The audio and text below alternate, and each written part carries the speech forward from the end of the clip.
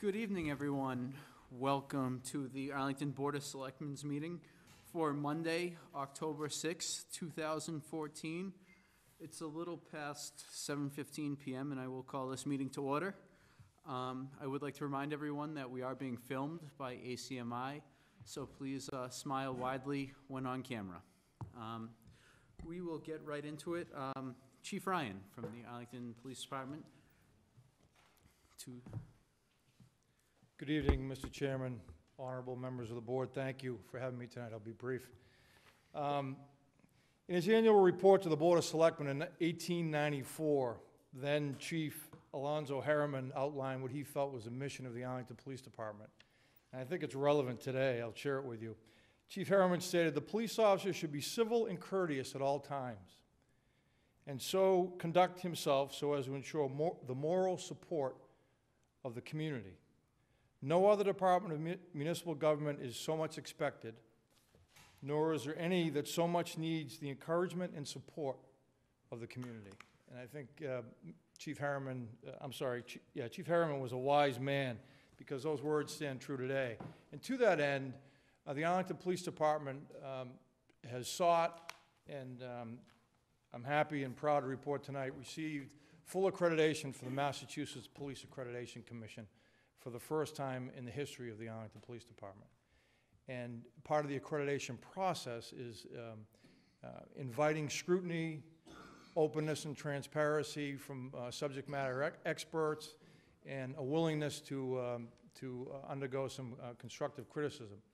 And if I may, Mr. Chairman, I have our police accreditation team. Could I ask them to come forward and introduce them? Yes, please. Of course. Could you guys come forward, please? As with any major accomplishment, you can't do it alone, and the reality is I did very little of the work. The team behind me here, I had the vision, they rolled up their sleeves and they got it done. I'm here with Captain Richard Flynn in the blue blazer, Inspector Rebecca Gallagher, who is now our Family Services Officer, but she started out in the police planning position and really did yeoman's work at getting us up to speed. She was relieved by Officer Vitaly Volkov, who finished the process as our police planner, and Joe Kniff, who's our college intern, who really, I think, was being in college and having all the skills that college kids have, was absolutely instrumental. He's a graduate of Mass Maritime Academy, and he's now going for a second degree at Mass Maritime. He continues to work for us as a student intern. What is accreditation? You know, accreditation is, we had to comply with over 325 national law enforcement standards as promulgated by the National Commission for Law Enforcement on Accreditation. Now, we could write policy and stick it on a shelf, but you're not going to get accredited if you write policy and stick it on a shelf. The subject matter experts and the assessors came out last spring and spent a week at the Arlington Police Department observing our activities, looking at our policies and procedures, and essentially they wrote a report card to the Accreditation Commission, and I'm happy to tell you that your police department got an A+. And on October 2nd, we were accredited. All elements of the police department's operations were scrutinized by these experts in the week-long visit by them, and I'd be remiss if I didn't thank the manager and all of the town side and school department. We had a lean on the comptroller's office and the manager's office and the legal department and many departments to achieve these standards, and it was a real team effort town-wide. And lastly, and probably most importantly, this isn't mandated. This is something that our team welcomed, the entire police department. Sworn and non-sworn, clerks, police officers, right up to the chief. And I'm very proud that every member of our department willingly accepted the scrutiny. We accepted the constructive criticism, made repairs where they need to be repaired, and we went out to Boston College Retreat Center in Dover, Massachusetts, the Connors Center, on last Thursday, where the commission officially accredited the police department. The work has only just begun. because we have to remain in compliance with everything that we put in place so that we remain accredited, and in 3 years from now, the assessors will revisit us and look at our last 3 years' work. So we're happy to answer any questions, and I remain honored to be a chief of police. Thank you, Chief. I will open up to the board. Ms. Mahan. First, I want to say thank you, Chief. I know you're spreading a lot of the credit where it is due, but I do appreciate, once again, Arlington being in the forefront on endeavors like this. And thank you to Captain Flynn and Inspector Gallagher and Officer Volkoff and Mr. Kniff. I hope we see you some more. Very impressed with your curriculum vitae resume so far. Am I correct, the way I'm viewing this is the police department sworn and non-sworn employees' effort, so that when we're faced, especially with the matters that the police have to handle, sometimes you get very trying, taxing sort of areas that maybe haven't been encountered before but are highly sensitive. Is the point of this accreditation, when they come out, do they look at not only, like you say, you know what the policies are, they're over there in the corner, but that the Arlington Police Department, all of its staff is better equipped, so if they're faced with some sort of crisis, some sort of community event, people don't have to go running to books. They already have kind of gone through that scenario. They're better prepared. I mean, I'm just trying to get my head around what. Yes, there's a whole operational piece to it, and clearly we have to have guidelines in place. We have to train to those guidelines, and officers are. We have everything electronic now, Ms. Mahan. So, years ago, the officers used to have to carry around a big binder. Rebecca used to issue all these binders. Now everything's electronic, right out in the field. So the officers can do a keyword search. If they have a question about a policy, do a keyword search, the policy pop up. They can review it quickly. Supervisors can review it. So you're entirely correct. It puts us, it postures us to be able to more effectively manage crisis in the community in compliance with national standards. Mm-hmm. And in doing so, that minimizes our risk to civil liability and risk to the individual officers to civil liability as well. Well, I want to say I'm not surprised that you all received such a high rating and got the accreditation. And I just think of my world as a court reporter. I've seen various police agencies and entities, and sometimes where there are missteps and they fall down is because they haven't gone through a process, whether they're going for accreditation or not. And when they're hit with a crisis, I'm dealing with some of the stuff down at Bridgewater right now, I know that the Arlington Police Force, all the employees are certainly well-trained, and you wouldn't have gotten the accreditation if that hadn't been the case. So once again, really proud of everybody and all the unforeseen faces behind you that aren't behind you that helped also get this accreditation. Thanks again, Chief. Thank you, Mrs. Mann. And I would point out we're one of 45 municipal departments in the Commonwealth out of 351 cities and towns that have achieved this, and only one of our abutters has achieved accreditation, Winchester. Mr. Carroll. Thank you very much. I just want to say, your credit to the town, you and everybody else in the department. I always point to your letterhead, proactive and proud, and you always live up to that motto. I think we all know, a lot of the big, highly publicized challenges that the police department has faced over the past year or so, and so much more that you do that most of us never see on a day-to-day basis. We were talking just before we came in here that there have been some well-publicized incidents elsewhere in the country where there isn't this level of trust between the police department and the community, and I think going through this rigor and continuing to build upon that trust and be a truly community-oriented police department, it serves us all well, and again, it's a real credit to you, and so thank you very much for Thank you, the Mr. effort. Carroll. We're only as good as the trust the community places in us, and we recognize that. Mr. Dunn. I'll echo the congratulations, and I will also say I am also proud of the work that you've all done. It's excellent. And the thing that I wanted to call out in particular to me is I think about the day-to-day firefighting you guys do, so to speak, which of course isn't firefighting, but you deal. I mean, from homicides to traffic stops to microbursts to whatever, you guys are there on the front line. And then to be able to, at the same time, keep the big picture and keep working on something like this that is not the day-to-day, and being able to balance that aspect of it, I think that's really impressive, and I thank you very much. Thank you, and as I said, it's a team effort. Yes. Well, thank you very much, and I completely echo everything my colleagues have said. And it's pretty clear that our whole community is better off because of the work that you all did to attain this accreditation.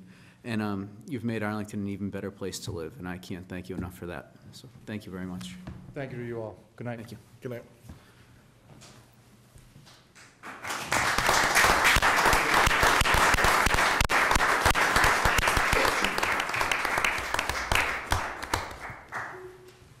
I forgot to mention Inspector Gallagher's husband, Sergeant Gallagher, and her two beautiful children in the back of the room. They're so proud. I saw, Thank you for coming.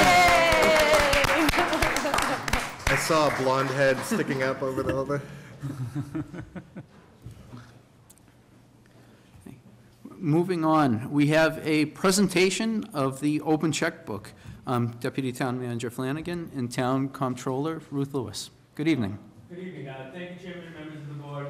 While the projector warms up, by way of a background story, the way Arlington came involved with Open Checkbook has been on our radar for quite some time. But back in April, we applied, among several other communities, for a Community Innovation Challenge Grant, which is funded by the A&F Administration of Finance. We were successful in obtaining that grant, and over the course of the summer, myself and Ruth spent a great deal of time working with Munis and Palatech to try and integrate our financial data as we see it in a format that would be easy to understand and useful to the public. So what I'd like to do is just walk you through the five major icons on the home page here, and if you have any questions, please feel free to stop me. So the first icon you'll see is category. So what Ruth and I did is we went through Munis, every single line item in Munis, and classified it with the title. We looked at what other communities were doing and what would make the most sense in how we refer to things in Arlington. So you'll see capital outlay, debt service, maintenance, other expenses, personnel services, purchase of services, supplies and materials, and utilities. So just to show you how deep this is able to go, I'm going to click on purchase of services.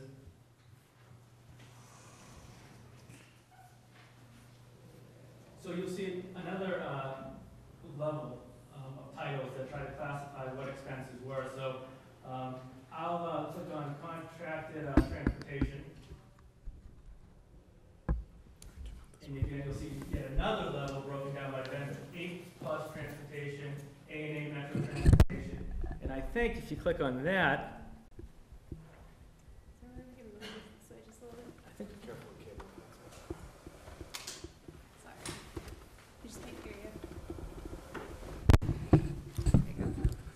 no problem.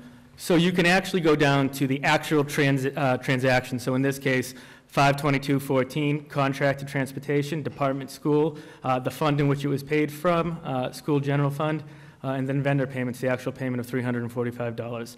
So you can drill down in all of these categories or subcategories under purchase of service, and there's quite a few of them, as you can see. So I'm going to go back to the home page and hit department. So what we tried to do here is cluster our departments in a format that's consistent with how the Department of Revenue clusters departments. So you'll see community safety, that's pretty unique to Arlington. It's referred to as public safety at the state level, culture and rec, debt service, general government. So I'm just going to click on general government,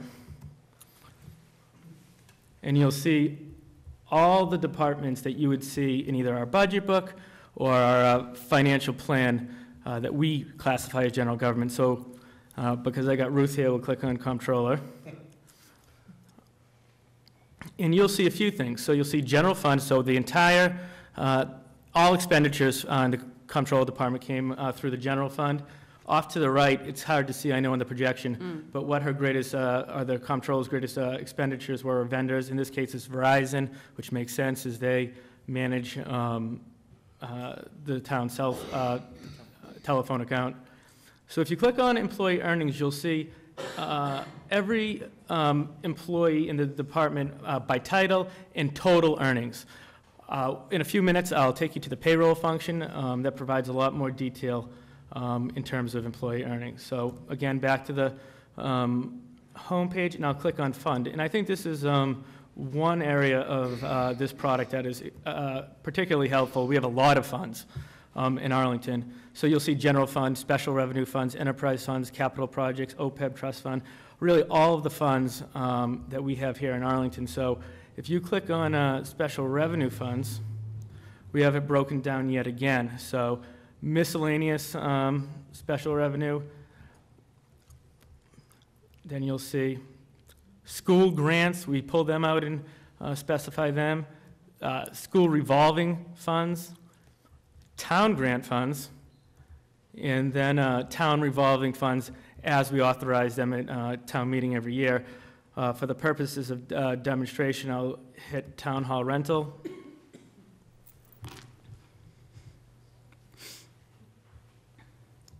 You'll see all the vendors that were charged to town hall rental, and again, let's say we go to Atlas Sales and Rentals, you go right down to the transaction.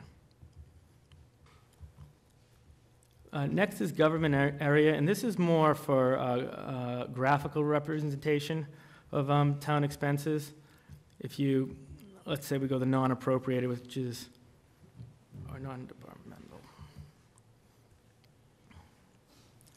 You'll see a graphical representation of how this is broken down. So again, if you go to, let's say, group health insurance, you're going to see the towns, generally their payments to the GIC. So lastly, vendor. So this is also a pretty powerful function. You can search every vendor that the town is contracted with in a given year. So if you look up, I don't know if you can see it, I'm looking at 2014. You can click on 2015 and see year to date, or go back to 13 or 12. For the purposes of this, I'm going to stick with 14. Again, if you scroll over, you'll see all of our top vendors. None should be too big of a surprise. MWRA, those are our assessments that are charged to water and sewer. Commonwealth of Massachusetts, which is, again, the GIC. The Arlington Retirement System, Minuteman Voc Assessment, JRM, our trash hauler. And again, if you click on, let's say, A to Z Foods,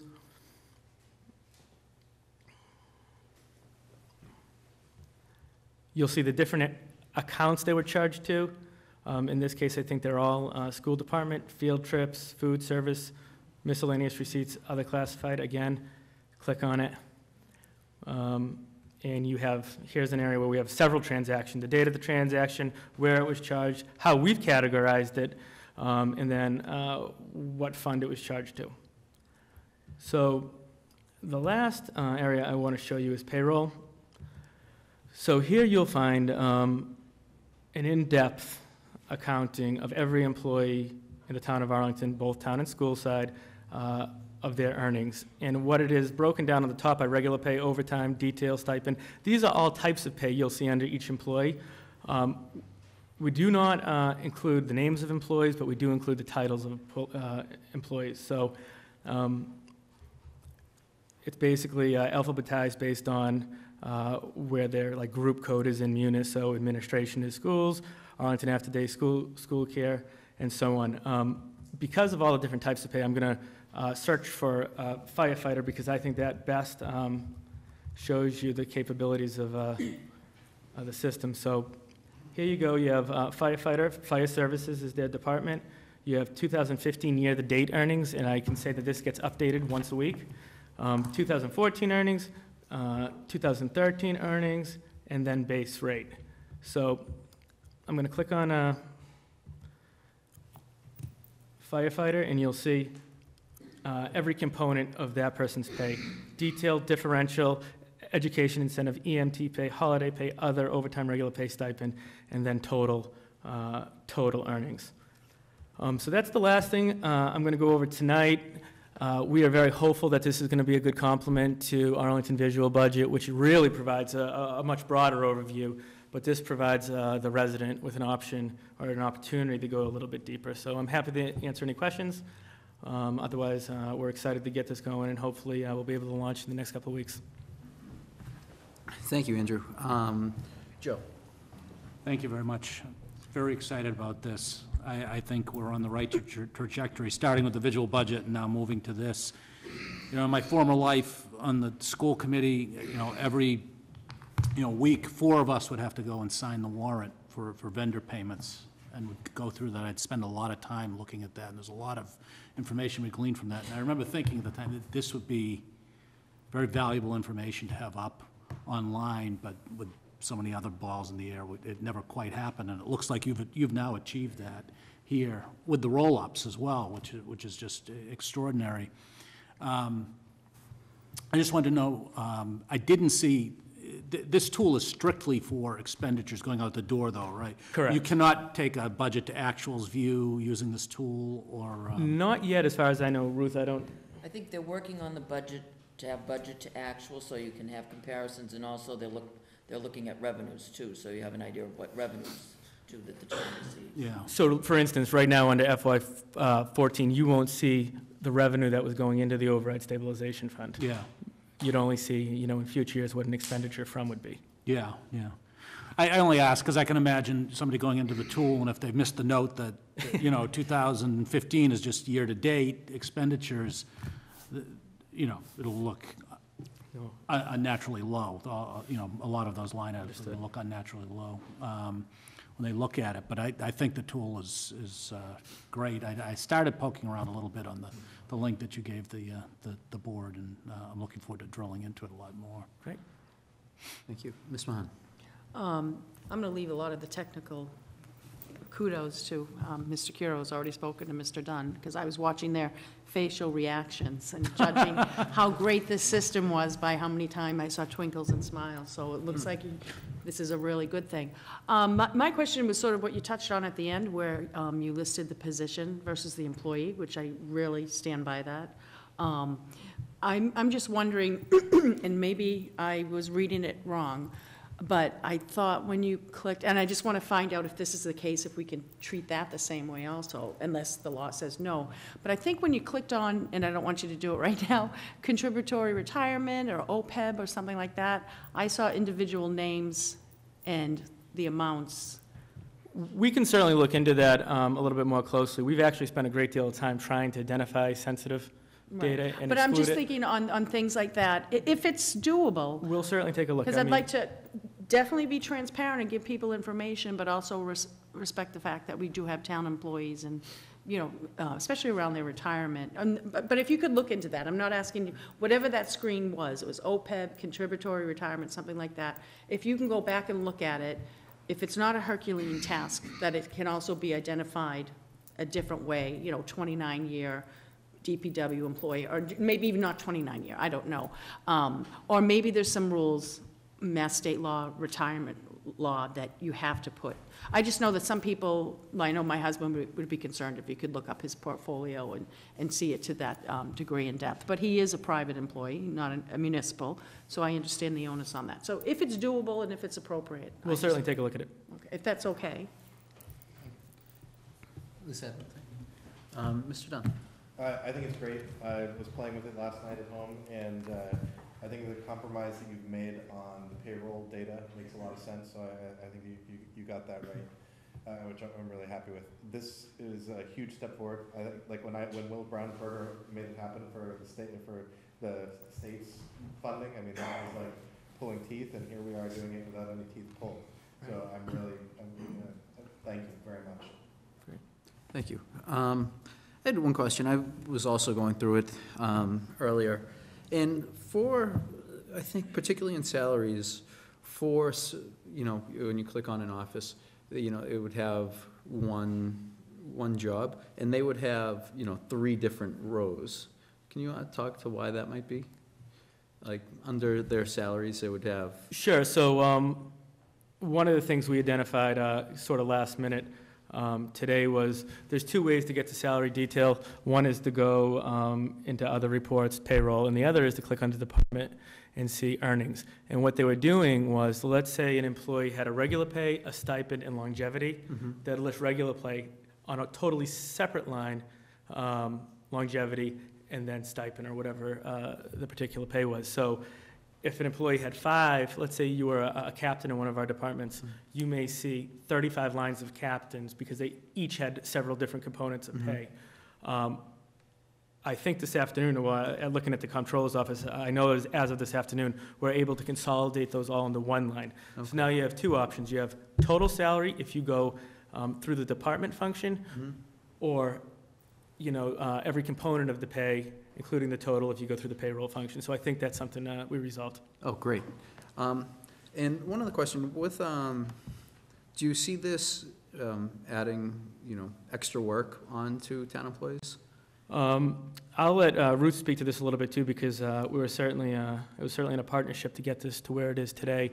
But one of the best components of this whole operation is that it links directly to the Munis. It updates on a weekly basis without any employee interaction with it. Okay. So I would say, other than, chasing down some of these initial snags and how we're presenting the data, it'll be almost effortless. I'm happy to hear that. Thank you very much. Any further questions? Is anyone here from the public to speak on this? Adam?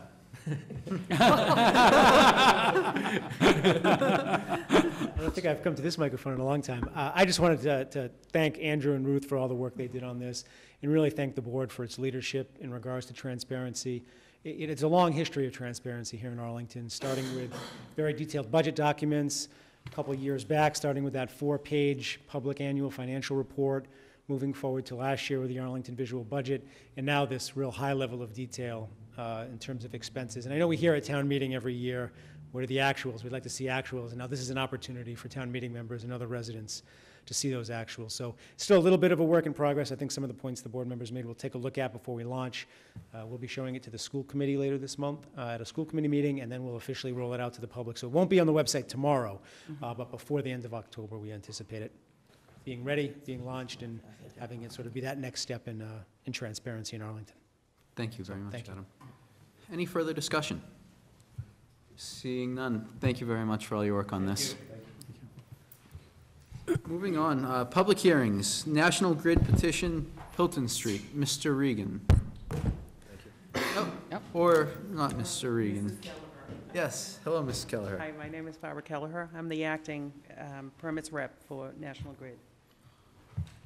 Thank you. Questions from the board? Just if she wants to briefly state what Do you the want work to, is. yeah, and then- do you want to talk about it? Petition? Sure. The National Grid hereby respectfully requests your consent to install and maintain approximately 70 feet, more or less, of 4-inch gas main in Hilton Street in Arlington, from the existing 4-inch main at house number 36 through 38, westerly to house 32 and 34, for a new gas service. Mr. Dunn? Move approval, subject to all conditions. I look forward to hearing any abutters. Yes. Second. We have a motion and a second. Is anyone here to discuss this agenda item? Seeing none, we have a motion and a second. Any further discussion from the board? Seeing none, all those in favor, please say aye. Aye. Opposed?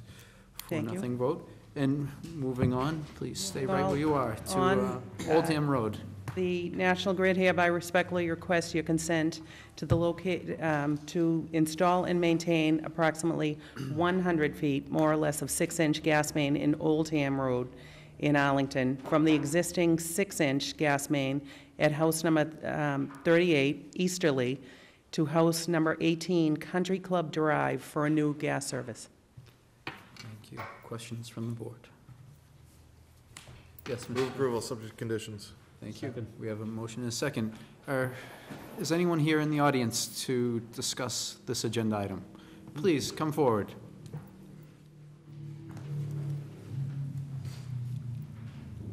Good evening.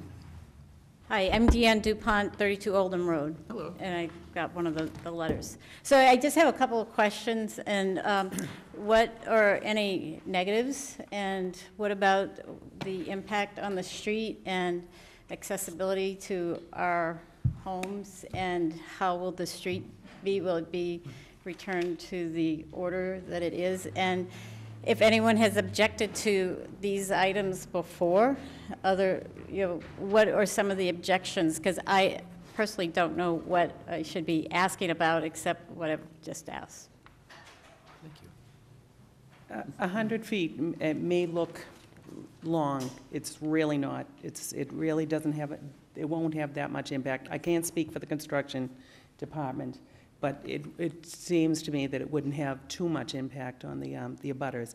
And the abutters would also, they will always take into account someone who has to get into their driveway. They will put a steel plate over coming and going into someone's home. They would never block anybody's way to get into their driveway. So what about when they're digging? Because If possible, if you could put the questions into the microphone, Okay, please. what about while they're digging? Because there's a project that I work on, and we're constantly going in and out of my In and out. driveway, so. They'll always try to accommodate Okay. the abutters. That's as far as I know, and I'm pretty sure of that, so. Thank you. Mr. Dunn? So I can only speak from my experience of having my street, it was as much, mine was, they replaced the entire gas line up Alpine Street because it was too old. And it is definitely something that when it happens, there is some inconvenience to the people who live on the street because, but there's a police detail there, and they're generally reasonably good about notifying you about it, about when it's gonna happen and how long it's gonna happen and stuff like that. But, I mean, it is true that there's an inconvenience here that happens as a result. But in general, we approve them because the other resident in town who's getting the benefit, there's a give and a take there. Thank you. Thank you very much. Hi, good evening. Anthony Sharaf at 38 Oldham. So I'll be right in front of where you're doing the work. And all I would like to know is what is the degree of disruption that will be there from morning till approximately what time for access to the driveway and anything like that? That's actually up to the Public Works Department in the town. Okay. The times of the beginning and end of the job is up to the Public Works. So if we are granted, if we're lucky enough to be granted the permit, it would be up to our construction department and the Public Works. Okay, So- and my other... And the impact, they'll try to keep the Okay. impact as little My as other possible. concern is with restoring the road to its condition. That's also up to the, they have to agree to the terms that, Okay. that they, I'd like to request, if this is the right forum for it, for the hot top to be sealed afterwards, because with winter coming, frost heaves and everything, that will be a problem if it isn't sealed. Yes, Mr. Dunn? Would it be appropriate for the town manager to weigh in? If he so desires. Yeah, no, that's fine. I would have to check on what hours in this particular road that engineering will be signing off on. In regards to the seal, without the engineer being here, what I would suspect he would say is, we absolutely will require an infrared seal, but we might allow for some settling to happen over the winter before requiring that seal. So there could be a less than sealed patch, but come springtime, we would require National Grid to come back out and infrared seal it. Okay, great, thank you. Thank you very much. Yep. Is anyone else here to speak on this agenda item? Seeing none, we have a motion and a second. All those in favor, please say aye. Aye. Opposed? Thank you very much. thank you. Good night. Thank you. Good Good night. Moving on, citizens' open forum. Except in unusual circumstances, any matter presented for consideration of the board shall neither be acted upon nor a decision made the night of the presentation in accordance with the policy under which the open forum was established. It should be noted that there is a 3-minute time limit to present a concern or request. Is anyone here for citizens' open forum? Yes, please, come forward.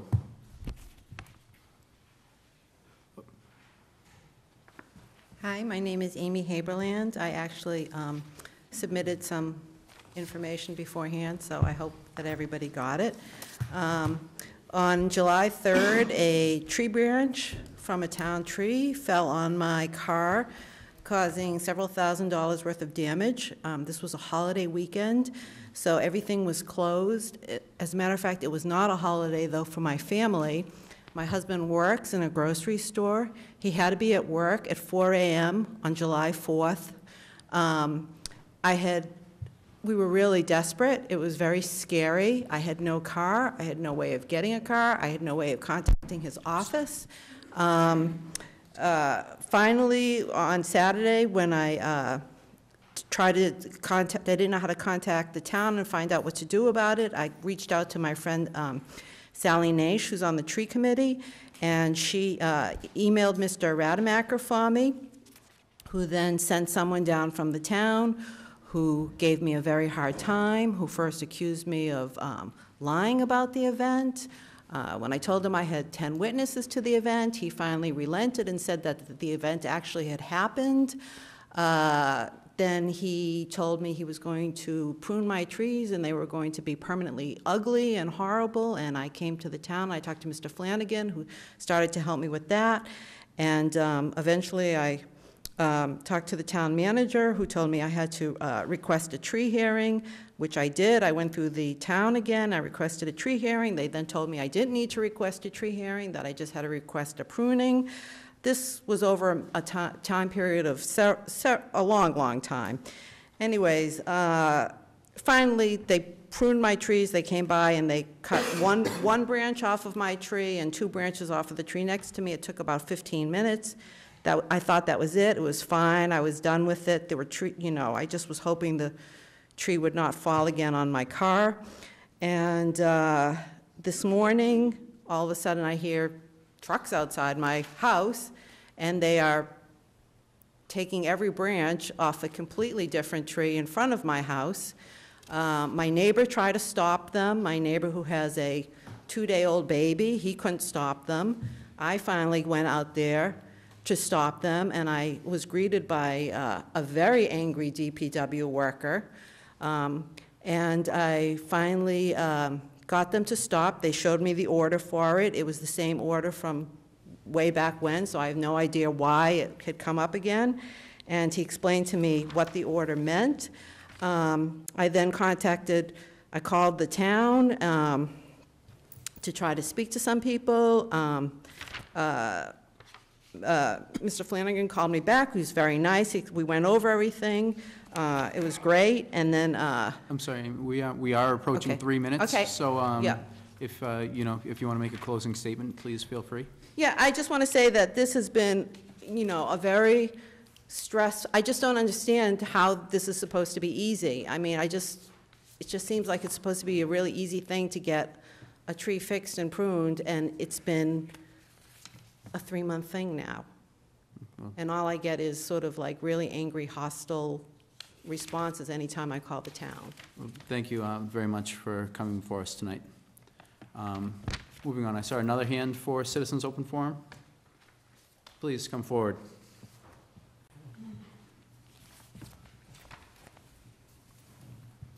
Good evening. Thank you for hearing me. I'm Vera Barter. I represent Houghton Property Management in Boston. We're a property management company for 12 Pond Lane condominium. We've been doing this for about 25 years for this building. Love the building and the community. I'm sorry, Mr. Chairman, am I correct in understanding this is under correspondence received? Or do we want to, so we could? It is on their correspondence received. We certainly could hear her now or under correspondence. So I think that the issue is if you do want to proceed now, you will only have 3 minutes. If you want to wait until correspondence received, you can have a little bit more time. I can have my 3 minutes, and then the many, many residents from Pond Lane can choose to have their time during correspondence, if that's okay. Yeah. So we are neighbors with the American Legion Post, who's directly above our property of this building. And because we are below grade, we have for years and years suffered through flooding and erosion problems, which we've asked them to please mitigate the drainage coming off of the building. In addition to the problem with this flooding, which about a month or 2 months ago, we suffered tens of thousands of dollars worth of sand and drainage, mud piles into the building itself, into the lobby of the building and so on, from erosion, lack of maintenance of their rear of their property, walls that are broken down, sand and mud that's basically gushing down the driveway, gutters which have come off of their building with no downspouts and no place for the water to go except down the driveway onto this property. We are right now looking at about $22,000 worth of damage to the interior of the building. We've sent them letters, we've sent requests, and we're very, very frustrated with their lack of response and lack of community. Our secondary issue, and probably one as important to the residents, is the amount of noise, drinking, the smoking that happens outside the building, of course, happens in the back of the property, which is where all of the balconies of this building are, 1, 2, 2:30 in the morning. They do have access through our parking lot and driveway out so that they don't have to turn back around to Mass Ave. They can cut through our property, which they do, but they do it at such excessive speeds. And also, I'm not as worried about safety of residents at 2 in the morning as I am of the safety of the person driving in a very narrow driveway with stone walls. We've had a car come through a fence. Fortunately, the fence stopped them from cascading down. My point to the selectmen is that we would really like you to seriously take whatever action you reasonably can to bring these people to some accountability. I mean, they are serving alcohol. They have some responsibility to the community. No one has a problem with an American Legion Club. We understand it. We understand the aspect, the social and all of that. But there's got to be something that greater police presence. We've asked them to put a stop sign or something that would slow these people down when they're cutting through our property. They have taken absolutely no action whatsoever on any of these issues. If you could just make a closing statement, we're out of time. So we're asking the selectmen to please do whatever you can within the realm of your responsibility to bring them to some accountability. Thank you very much. Moving on. Yes, please, Mr. Fiore.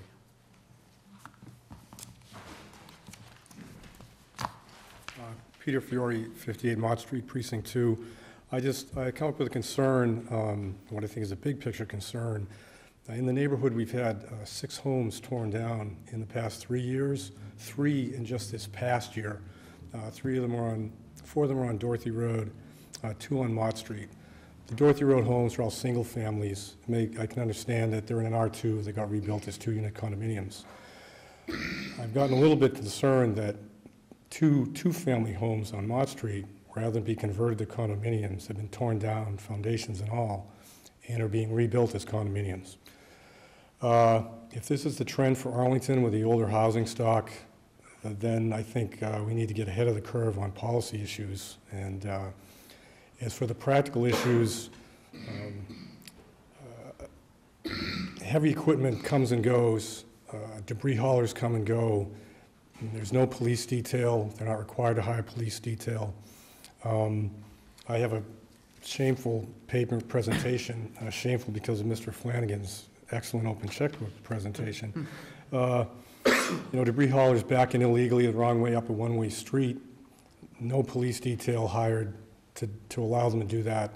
There's not even somebody from the demolition company walking behind the truck, walking them up the street. These excavations have been open, no gate, no fence, no lock, nothing to stop some kid from chasing his dog in there and having these sidewalls collapse on them. I'm not faulting these companies. I'm not saying this is malicious. I think they just don't get it. I think there are safety issues that should be addressed that aren't. And going forward, again, if this is the trend now that these these 2 families are going to get torn down and rebuilt as opposed to renovated, then maybe these companies need to be required to hire police detail when this work is being done, when this heavy equipment and supplies are being delivered. They ought to be expected to put up a fence with a chain, with a gate. So that's why I come here tonight. It's just to express the concern. I'm not asking anybody to go down and beat up these guys. They haven't been particularly bad, but again, just going forward, I think there are issues that we need to address. I have copies here of just building permits, a couple of photos. If I could hand them off to. If you just leave them with Fran, we can have them all. So that's really it. If you could persuade the building inspector Chief Ryan, the police, just to keep an eye on things. That's great, but again, I'm not here to complain about the work that they're doing or fault them. It's not really, really bad, but anyway, I've spoken too much. Thanks. Thank you very much. Is anyone else here to speak under citizen? Yes, please, come forward.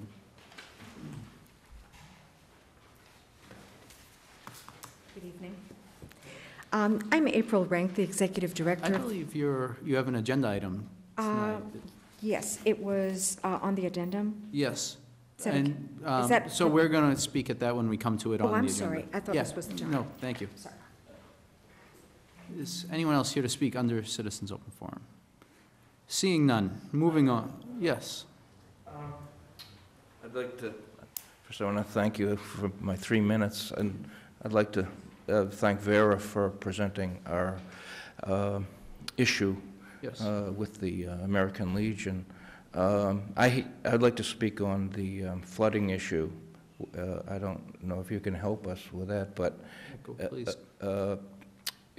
she had addressed the drain pipes that were not going into a drain, and I just want to inform you that he's got three drain pipes without a drain. And that water, it's only when we have flash flooding. I only have an issue when we have flash flooding, and when it rains. Other than that, it's not an issue. And I have a video of rain water coming from his drain pipe into our drain, if you want to see it. I don't know if this is appropriate time. This probably is not the right No. forum for Okay. that. And I just, it's very disturbing when this event occurs, flash flooding. So I would just like for you to address to him, if you could, to stop that water from coming into our drain, because just that that's all we need is to stop the flash flooding. They've built the berm, a wall, where she showed you a picture of that was water coming through there.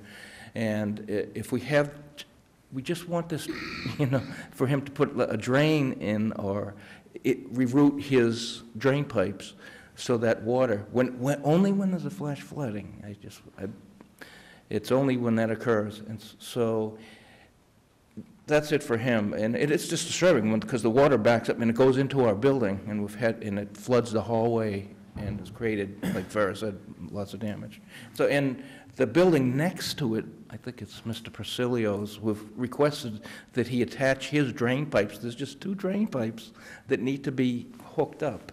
But those 3 little things, if they just fix that, that's all I want. And if they fix that, it may solve the whole problem. But the lawyers sent letters, there's absolutely no response. And it's like, it doesn't seem that difficult to me. And we could even help him if he came to us and needed money. Maybe we could work the money out if he needed money to put in a drain. We're not fighting. I don't want to. But he's not addressing. He denies the problem. He denies the noise, the speed bumps, and the water.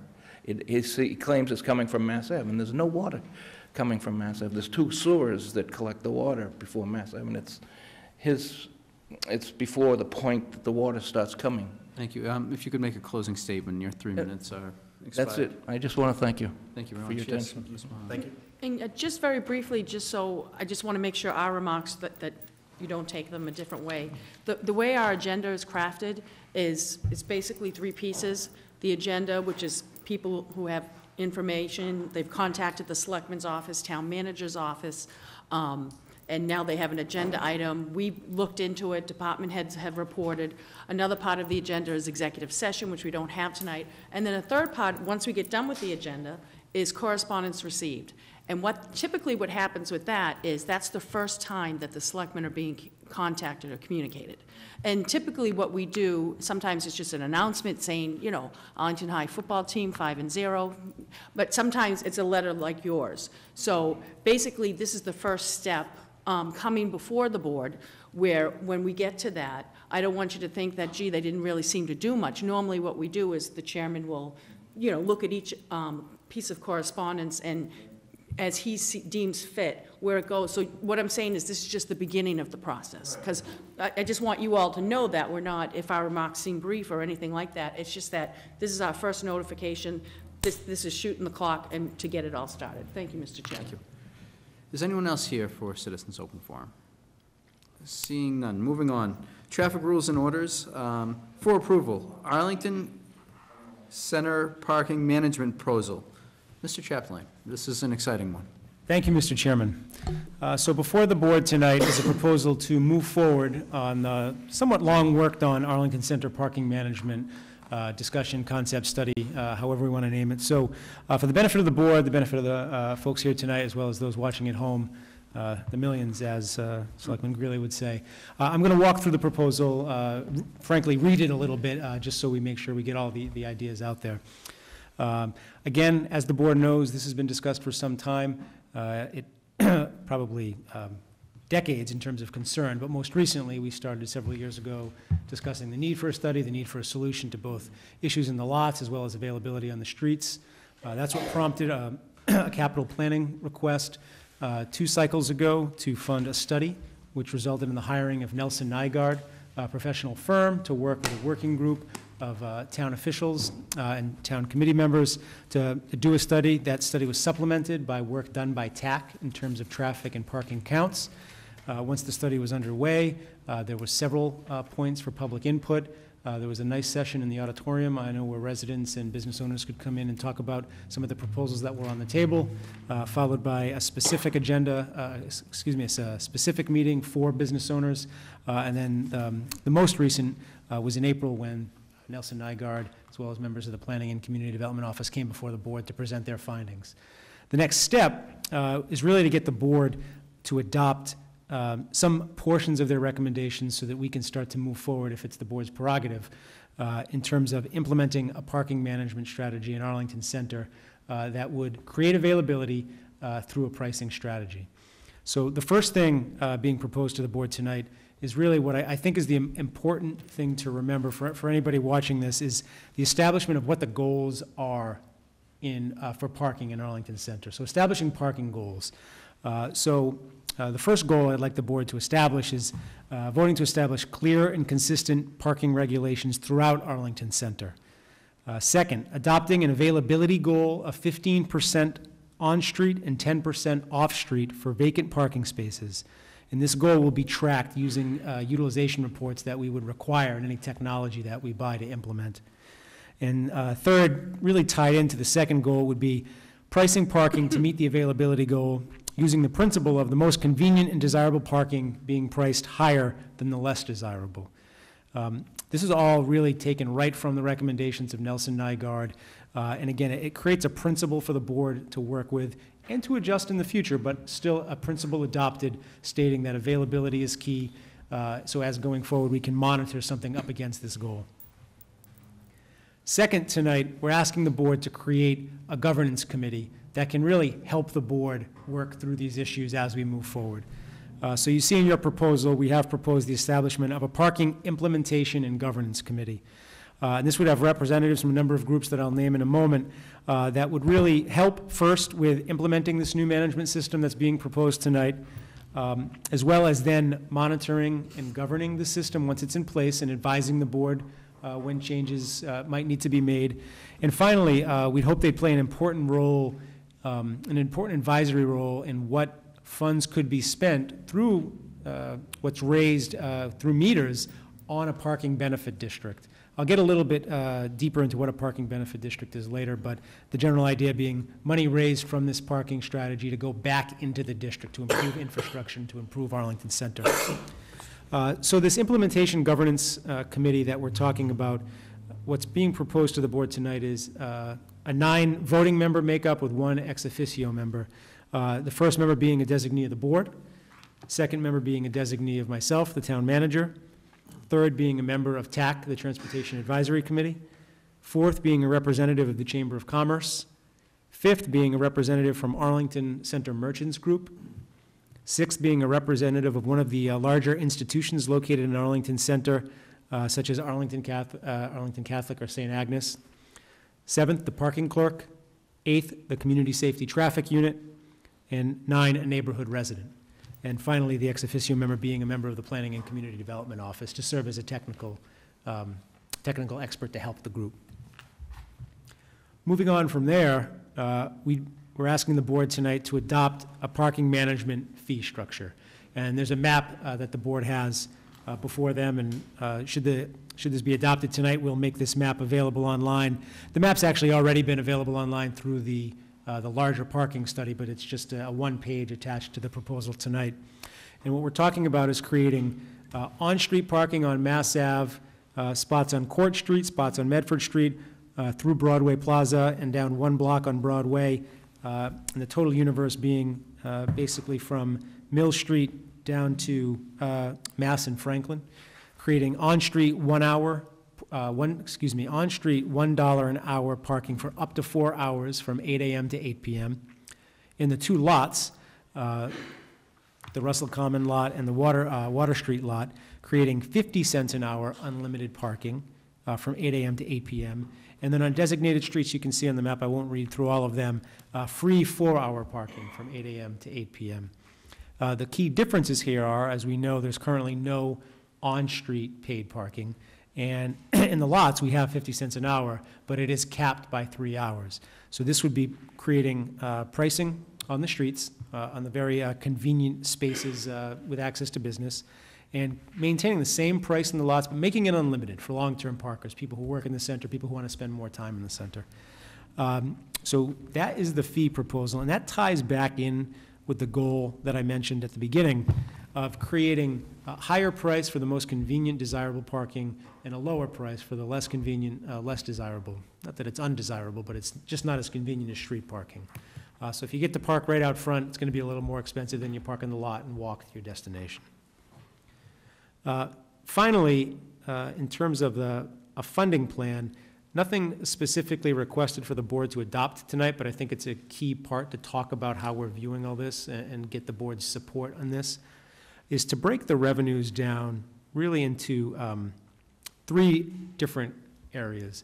And the 3 goals I've laid out are holding the general fund harmless, currently monies that are collected via violations, permits, and money that's put into the meters in the 2 municipal lots now goes into the general fund. So that basically helps support, in a general way, it just helps support the whole town government. It just goes in through local receipts, which is the category of revenue we call it, and it supports the budget. So I'd like to recommend we hold that harmless.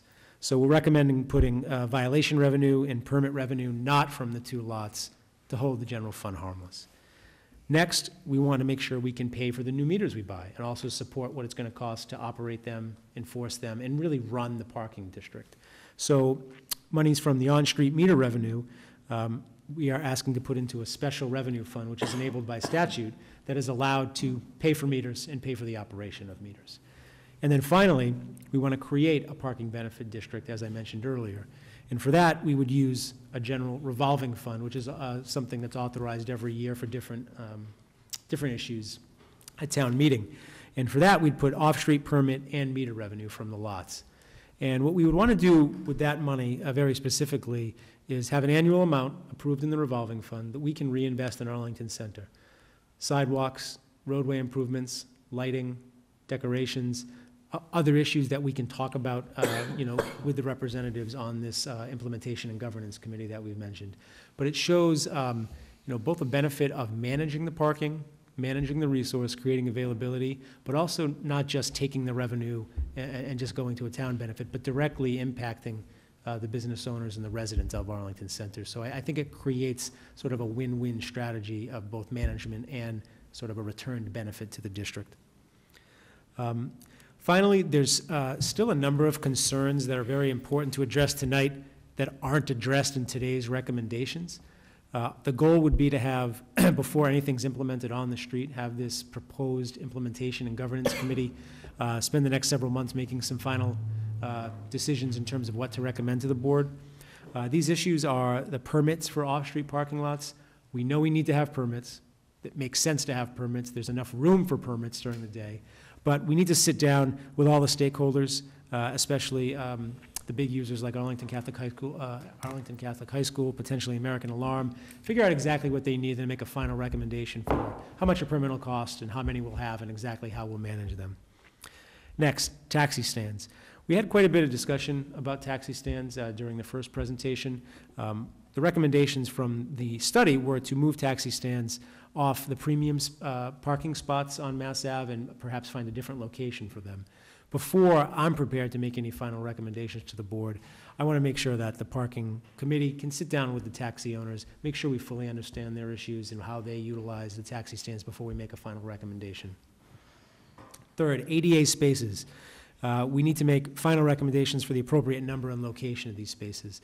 I think my understanding is we have the appropriate number, but they might not necessarily today be in the right location. So we need to iron that out and make a final recommendation. Loading zones. This is an issue that a number of Arlington Center merchants have raised, and I know it's very important to them. There's currently no loading zone, as I am aware, in Arlington Center, but there are trucks that come and load, and they block up either bus stops or ADA spaces or wherever they are and create concern. So again, we want to sit with the stakeholders, figure out if we can get a handle on what times a day these trucks need, how much space they need, and see if there's a way we can manage that effectively. Bus stops. Get the bus stop that's in front of the Regent Theater as well as the bus stop that queues on Broadway Plaza. We've made some progress with the MBTA and a willingness to relocate the bus at Broadway Plaza further down in front of American Alarm, where it currently has been designated no parking for a fire truck swing into Central Station. So we need to have some final conversations with the MBTA to finalize that. Also, I know there's been a number of conversations in regards to relocating what I believe is the 80 bus stop in front of the Regent Theater. I know quite a few times I believe there's been recommendations to not move it, but there's still an interest in the part of several Arlington Center merchants, as I understand it, to move it. So we need to take one more look at that before we make a final recommendation. And then future rate setting. So tonight we're asking the board to take a look at, or to take a vote on the rates that I mentioned earlier. However, we as staff have a very sincere interest in getting to a place where we're doing demand-based pricing. You've probably heard that mentioned in terms of some things Boston or larger communities are doing. Basically says there's times where a parking spot's worth more than other times. When the middle of the day, when there might not be a lot of business in the lot or maybe on Mass Ave, that price comes down. But when there's a big show at the Region and getting parking right on Mass Ave near the Region or near a restaurant is a real hot commodity, maybe that price goes up a little bit and it pushes other people into the lot. So that's not being proposed tonight, but we'd like to eventually get to the place where we take a look at demand-based pricing. So I'm sure there's a number of questions about this, but that's sort of the run-through of the proposal that's before you, and hope you will look upon it favorably tonight, but happy to answer any questions. Thank you very much, Adam. Mr. Cura. Thank you very much. Thank you, Mr. Chair. Thank you to the manager. First of all, they say don't bury the lead. For anybody who's watching this, part of what this means is those bloody machines are going to go away. They'll be replaced by new machines, ultimately, but those machines will be gone. And I think that was asked of me in my first debate when I ran for this board, so it'd be great to finish out my term and see that actually happen. But all kidding aside, this proposal has been a long time coming, and I think that philosophically it's right where we need to be. I consider this probably the most important economic development measure that we have taken in some time on this board. I think I reported at one of our meetings I had attended the MAPC's parking summit. I know a lot of the staff were there as well, and this is right in the place where other communities are looking to the demand-based management. I think that the philosophy on the rates is absolutely correct. I appreciate the manager. I forwarded some comments on the composition and the charter of the Implementation and Governance Committee, and I think that is also, I appreciate you making some adjustments in the recommendations to accommodate more of the stakeholders within the center around that. I will say that I was, what was I going to say? I'm losing my train of thought. I think that we're right on track with this in the general outlines of this. I did have some concerns about the proposal, and I think I've already shared some of these with the manager.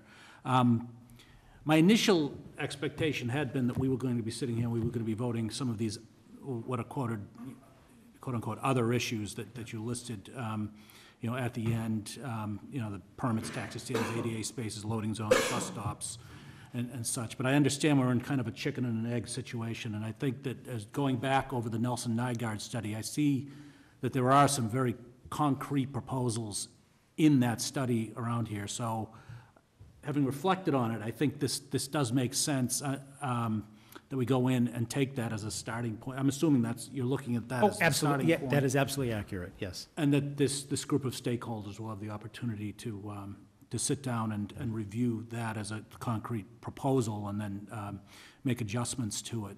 One other aspect of this that I'm very, very enthusiastic about is the parking benefit district. I think that is really part of the key to gaining buy-in to this change, because we're now implementing, assuming we adopt this, we're implementing meters on the street. That's a big change for a lot of folks. And to see a benefit come back to make the center more of a welcoming place for visitors to the center, for residents who go there, for the merchants who are there. From what I learned about benefit districts, they can be some of the capital type improvements that you mentioned. It can also go to maintenance and town-provided maintenance that can help to fund things along of that nature. And I'm glad that you note a role for the stakeholders in that as we go forward. So all that is great. I'm very enthusiastic about it. The only thing that's really bothering me, and I recognize these are just projections and estimates, is around the violation revenue. And I think I flagged this. Under the projected revenues, we're seeing an increase in the meter revenue, both on-street and off-street. Obviously, on-street's brand new. But we're also seeing a little bit of an uptick in the violation revenue. And I hope that that's just pessimism or optimism, depending on which side you're on. But I hope that actually doesn't come to fruition that way, because in my mind, if we're at that level of violation revenue, that level of violations, it will mean that there's something is off in the parking system. People are feeling a need to skirt the system and to violate it. And I think this is something that we've talked about, that your welcome to Arlington shouldn't be printed in orange and on your windshield with a violation ticket. So I'm all for beefing up the enforcement, and I don't know, maybe you can speak to this. I don't know if this represents, you know, beefed up enforcement of the existing regulations, or if you really expect that there are going to be that many more violations as a result of these changes. But I would hope that we would see that go down even as the meter revenue goes up and can be plowed into positive things for the district. So, Mr. Chairman, so it is a very good point. I know I myself said when Nelson Nygaard was here presenting to the board that in a proper system, you're collecting a lot more in meter revenue than you are in violation revenue. Because I totally agree with the concept that this is supposed to be able to create churn and not be penalizing people. That said, with a new system in place and 450 new spots that are being metered that aren't being metered today, which is a significant increase, a percentage increase in the number of actually metered spots. And on top of that, the fact that we were going to be seeking technology that would tell parking control officers when someone's meters expired so they could be much more targeted in their enforcement. I would suspect in its rollout and in its early implementation, first year or two, there would be a spike in violations. But as people adapted to the new system and compliance increased, there could be a reduction in violations. So I think we want to achieve what you're describing, but early on, based on it being a new system and based on what the technology would enable a parking control officer to do, we would see that uptick. Okay. I'm going to be cautiously optimistic that the regulations now are uniform enough that there isn't the type of confusion that leads to violations now. So I think we're going to want to track that very closely as we as we go forward. And just lastly, I would say again, I'm glad the implementation committee is going to be looking at this set of other issues, as well as having feedback into the, in an advisory role around investments in the parking benefit district. I would only ask that on the decisions around the ADA spaces, I would hope that that committee would consult with the Commission on Disabilities as well. Yeah, I think that's a fair point. So, and that's all I have, Mr. Chair. Thank you, Mr. Curo. Mr. Dunn.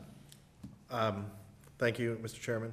I'm delighted with this proposal. I'm really glad, I'm happy to support it. I have I have a couple points about it that I want to make.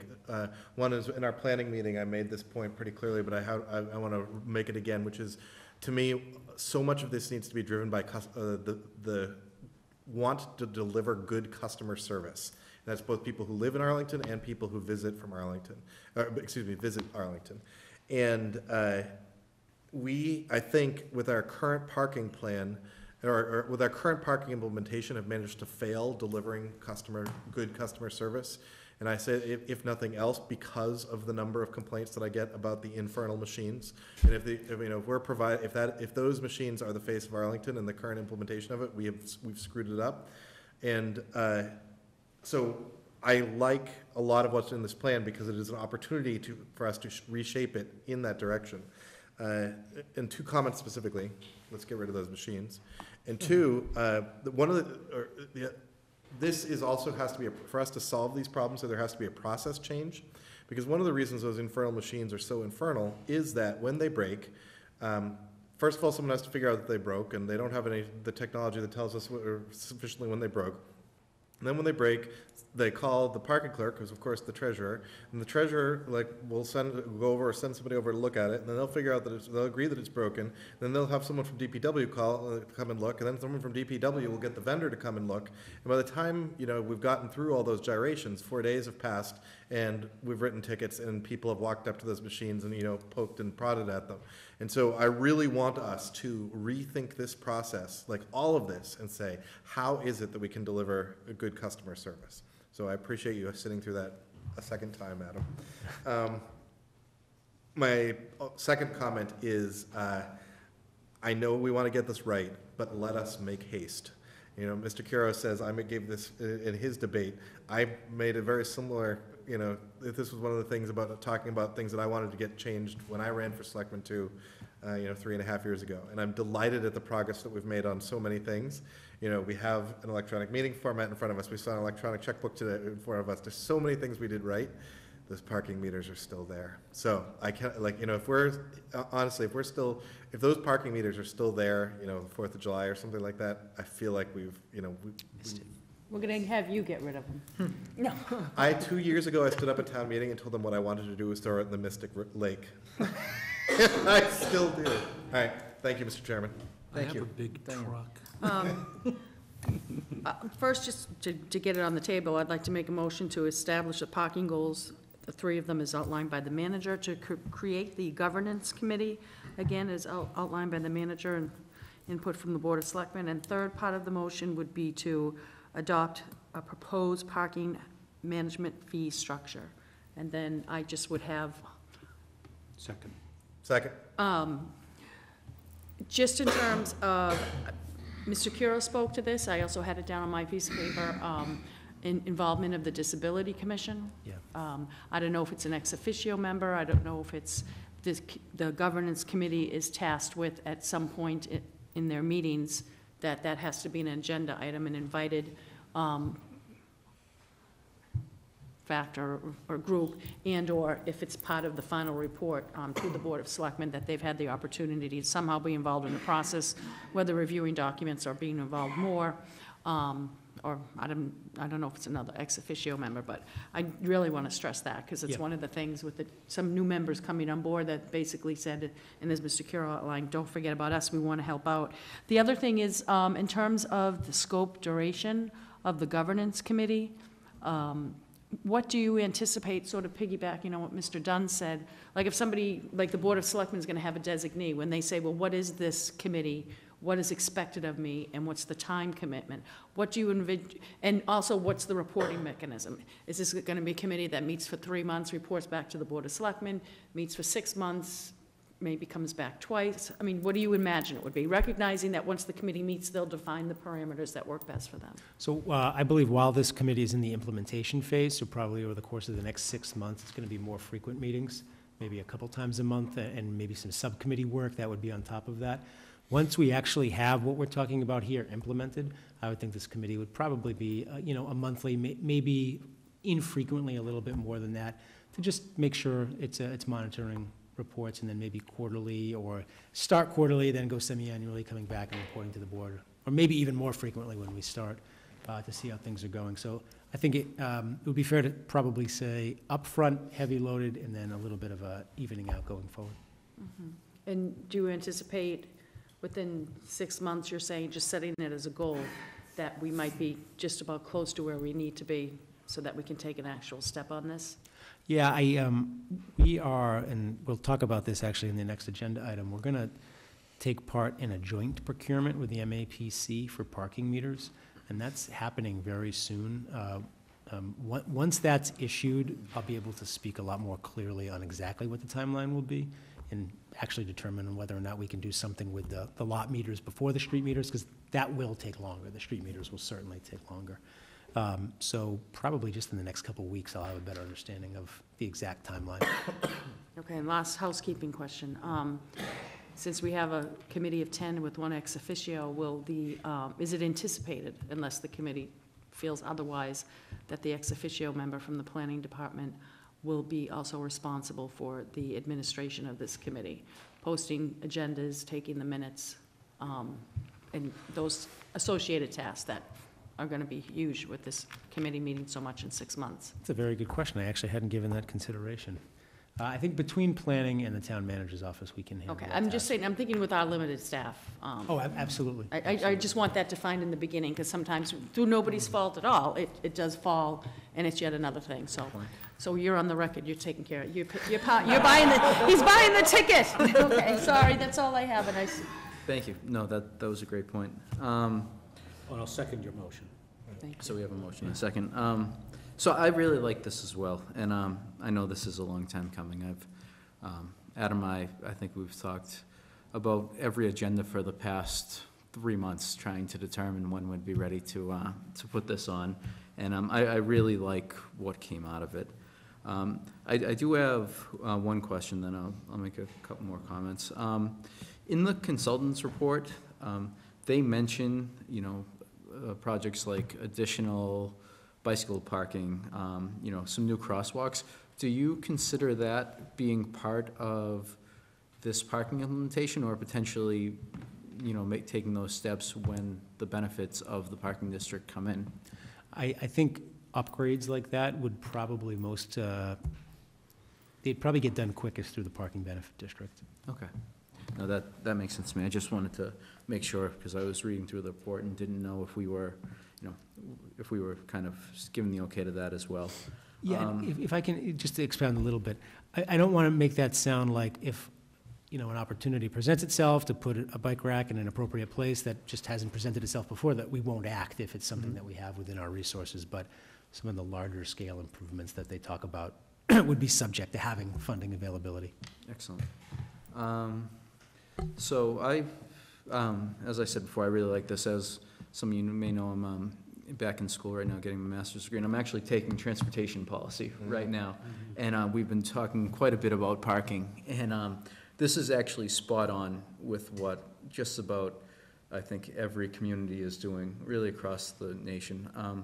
And I really, really like the movement towards the demand-based parking. I think that will create the right amount of turnover in Arlington Center to make sure, say you want to stop by for a cup of coffee or a slice of pizza, that will really help to make sure that you have, a spot accessible right outside. And I think, that incentive, based format will be really beneficial to us. And the other thing I will do is echo Mr. Dunn's comments, is that, the sooner the better on this. I look forward to making these changes ASAP. But with that, I understand all of the work that will go into it, and thank you for bringing this to us. Is anyone Mr. Gilligan? Thank you, Mr. Chairman, members of the board. For the record, Stephen Gilligan, Town Treasurer and Parking Clerk. Mr. Chairman, as you know, as Treasurer, I went to town meeting requesting funds to replace the 4 parking meter kiosks, and town meeting voted that appropriation this past May. I think it's important to note that we were prepared to go out to bid to replace those meters over the summer and have that work done by the middle of last month. The town manager's overall parking plan hopefully encompasses that, and the manager asked that we refrain from issuing that bid. I went along with that request, knowing what was to come. However, I think it's important to note that based on the timeline in the manager's report, those kiosks, those parking meter kiosks, will not be replaced until late spring, if not the summer of 2015. And I think it's also important for the board to keep in mind and to take note of is that those kiosks need to be made ADA compliant. They need to be made accessible for persons with disabilities. They are not today. Furthermore, those kiosks are very unsafe. It's problematic at best, and that needs to be rectified. I think that the planning needs to go put into place now to address those issues rather than wait to go out to bid come next spring or next summer, because those issues of logistics, operation, safety, and collections are going to be tantamount to anything being effective once implemented. And it's more than just issuing an RFP for a particular type of equipment. Thank you, Mr. Chairman. Thank you. Mr. Chaplin. I didn't see if Mr. Gilligan was here during our discussion, but the RFP is not going out in the spring or summer. It should be going out within the next week or so.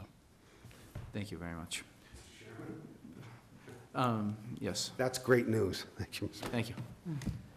Any further discussion from the board? Any further discussion from the audience? Yes, Leland, come on up. Thank you, Leland Stein, Coner of the Regent Theater. I just wanted to say in a word, hallelujah, and thank you for anything you can do to accept the proposals in front of you. I also want to thank Mr. Dunn for his assessment of the current meters, and I want to go one step further, and this is going to sound radical, but I'd like to say that they be permanently dismantled and parking free until we get a new system in there, because it really has been so long.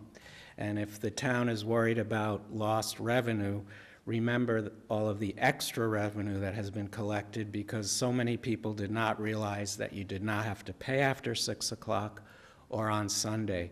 And it really would create a tremendous amount of goodwill for both the people in town and coming from out of town. And believe me, we hear it, you know, almost at every event because of how confusing it is even when the meters are in operation, and that is rare.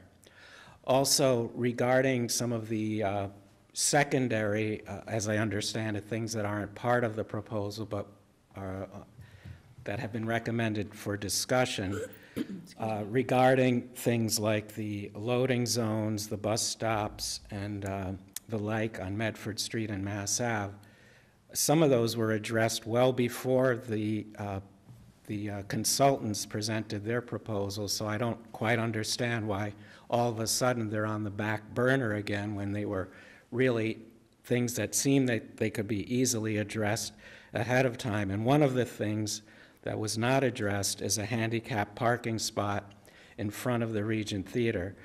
And again, I want to say there are 2 handicap spots on the other end of Medford Street in front of St. Agnes Church, and yet there is not one on the side of where the Regent Theater side, where we have so much traffic and so many people coming in and so many seniors and so many people who need a handicap spot, let alone a drop-off spot.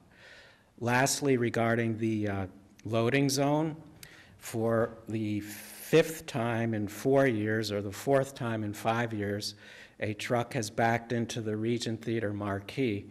This is a serious issue because, first of all, it's a very expensive thing to replace. We've got 2 great film festivals coming and an ugly, broken marquee that we cannot fix in time because either the Coke delivery truck for CVS or the Starbucks delivery trucks backed into it when they're illegally parking in something that isn't designated as a loading zone for tractor trailer trucks. And it's also quite a safety hazard because they tend to deliver many times of day, but a lot of their delivery schedule seems to be a time when we are seating people, or people are coming into the theater or leaving the theater, and it's just it's crazy. So I do want to make sure and emphasize that those considerations are addressed. And I don't know if there's anyone from the planning department or other departments that can kind of let us know where those things stand, because it's a continued frustration. And as I mentioned, it's a very real thing and a very expensive thing for this to have happened again to the Regent Theater's marquee. And frankly, we cannot afford to fix it because of the deductible on the insurance and those kind of things. Thank you. Thank you, Leland.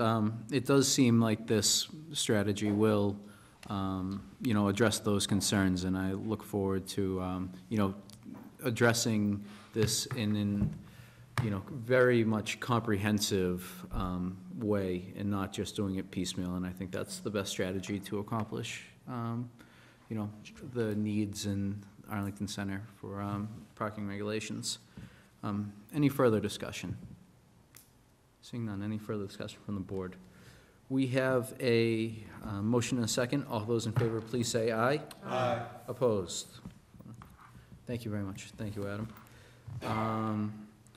Moving on, for approval, Community Innovation Challenge Grants. Mr. Chapdelaine. All right, thank you, Mr. Chairman. I believe you're all familiar with the Community Innovation Challenge grants that the Governor Patrick's administration started several years ago, I believe back in 2012. Open Checkbook is actually made possible by a Community Innovation Challenge grant that we jumped on after the fact, after it was awarded to the original communities that applied. And one part about Community Innovation Challenge grants is that the Board of Selectmen needs to authorize us signing on to any grant applications under this grant program. So tonight, I'm actually asking for the board's authorization for 4 different grant applications. 1 we would be the lead on, 3 we would be participants or supporters on. The first one is a grant that Arlington would be the lead on, and we'll call it Visual Budget Enhancement. The group that has been, that really created Arlington Visual Budget, members of the Finance Committee, former selectmen, Town Manager's Office, as well as the local company Involution Studios, have been talking about ways to stabilize and improve Arlington Visual Budget, as well as expand its access to other communities across the Commonwealth. So we've worked on putting together a grant application that we'd like the board to approve us signing on tonight. Has a goal, again, of creating it as even a more robust planning tool that could even have better civic engagement properties. We want to grow to at least 20 communities by the end of 2015 that would start using this tool. Add features that could specifically drill down into debt service, move between budgets, generate multi-year forecasts, and make it even easier for a user to use and to upload or download data. So right now, I know we have Newburyport, Salem, Melrose, and Cohasset on board to sign on to this grant, so we'd like board approval to be able to be the lead applicant for this particular grant. Do you want to stop at each one? I'm going to run through all. I think that we can do potentially one vote for all of the, okay. Yes, so please go on. The second grant is tied into the visual budget tool, but we would be a supporting applicant to the Metropolitan Area Planning Council, or the MAPC. And this is a grant application for the creation of a municipal financial data standard. I provided the board a little bit of further backup produced by the MAPC on why this is important. I personally really love this grant.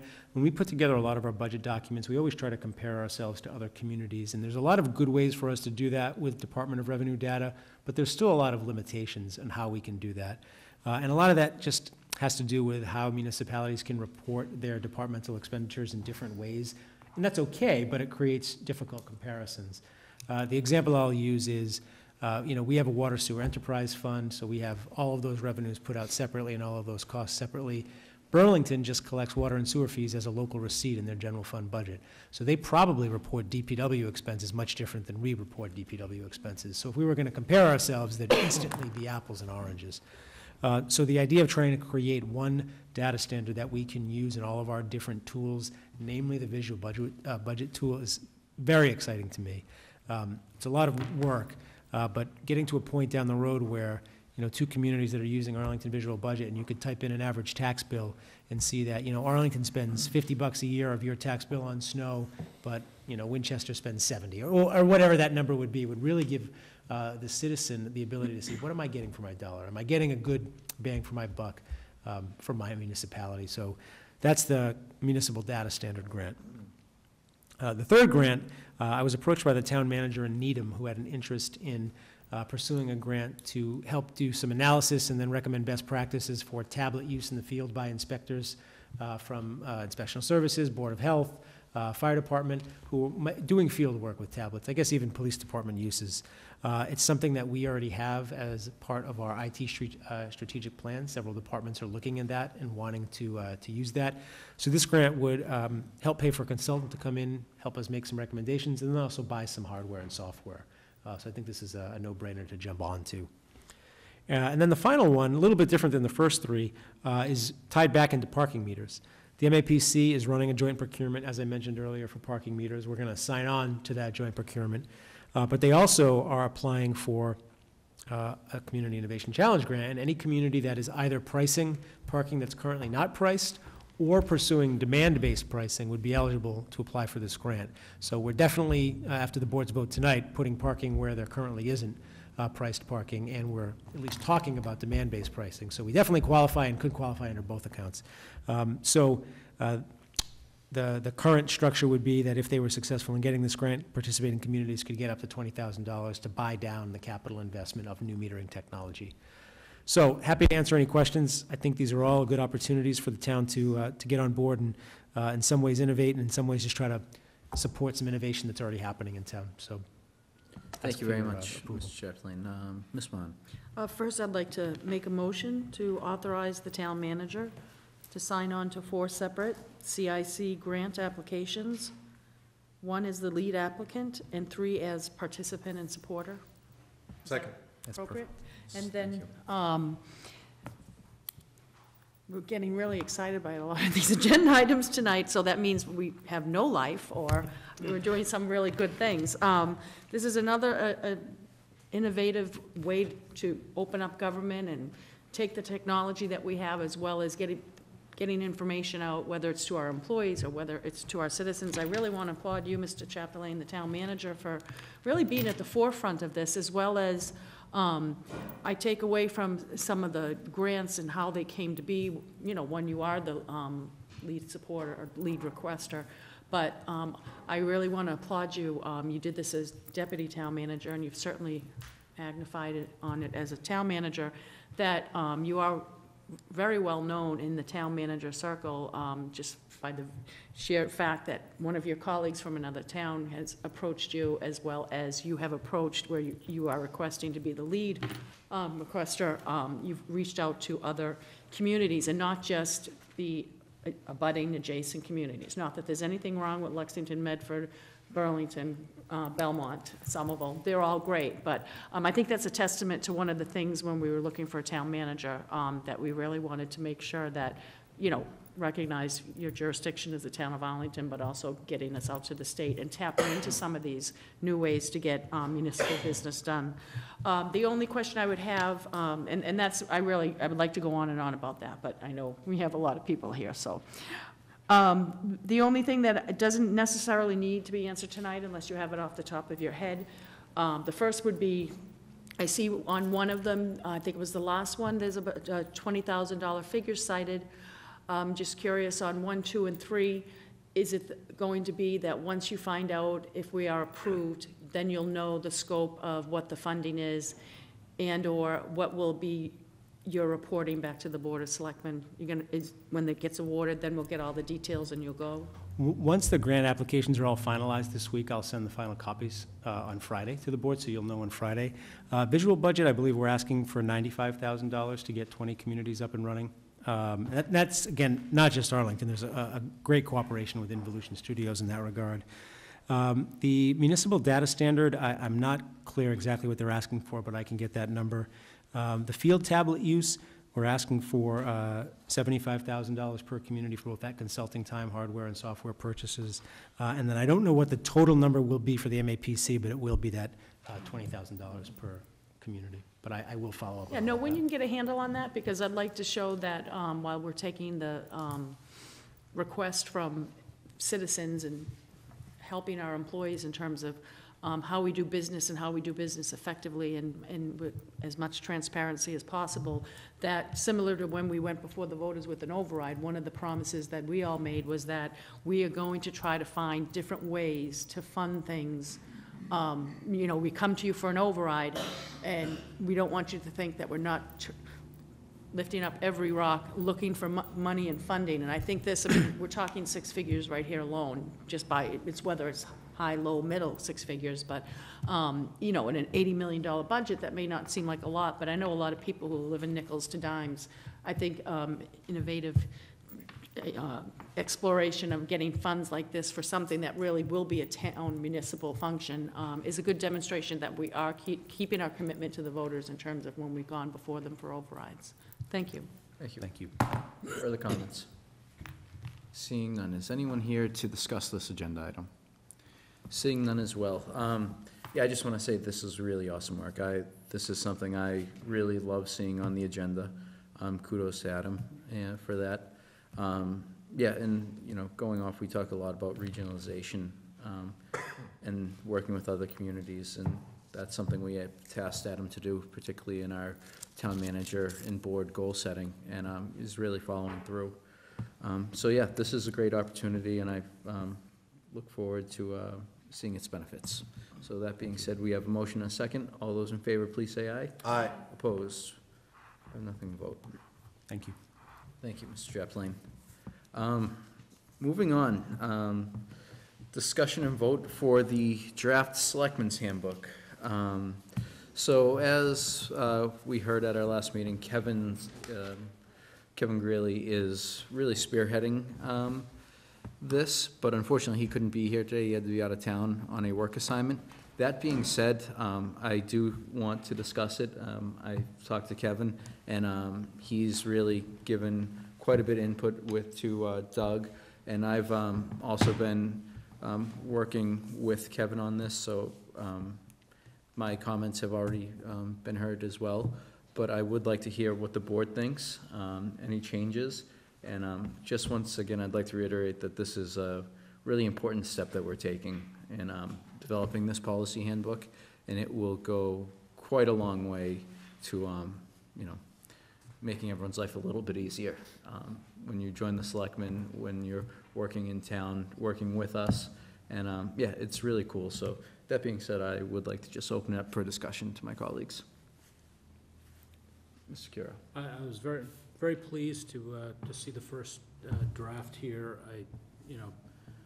I think it sets. It's great to start with the tone setting and the charter for the board. It's what we had before us. We're not into the meat of actual policies or whatnot.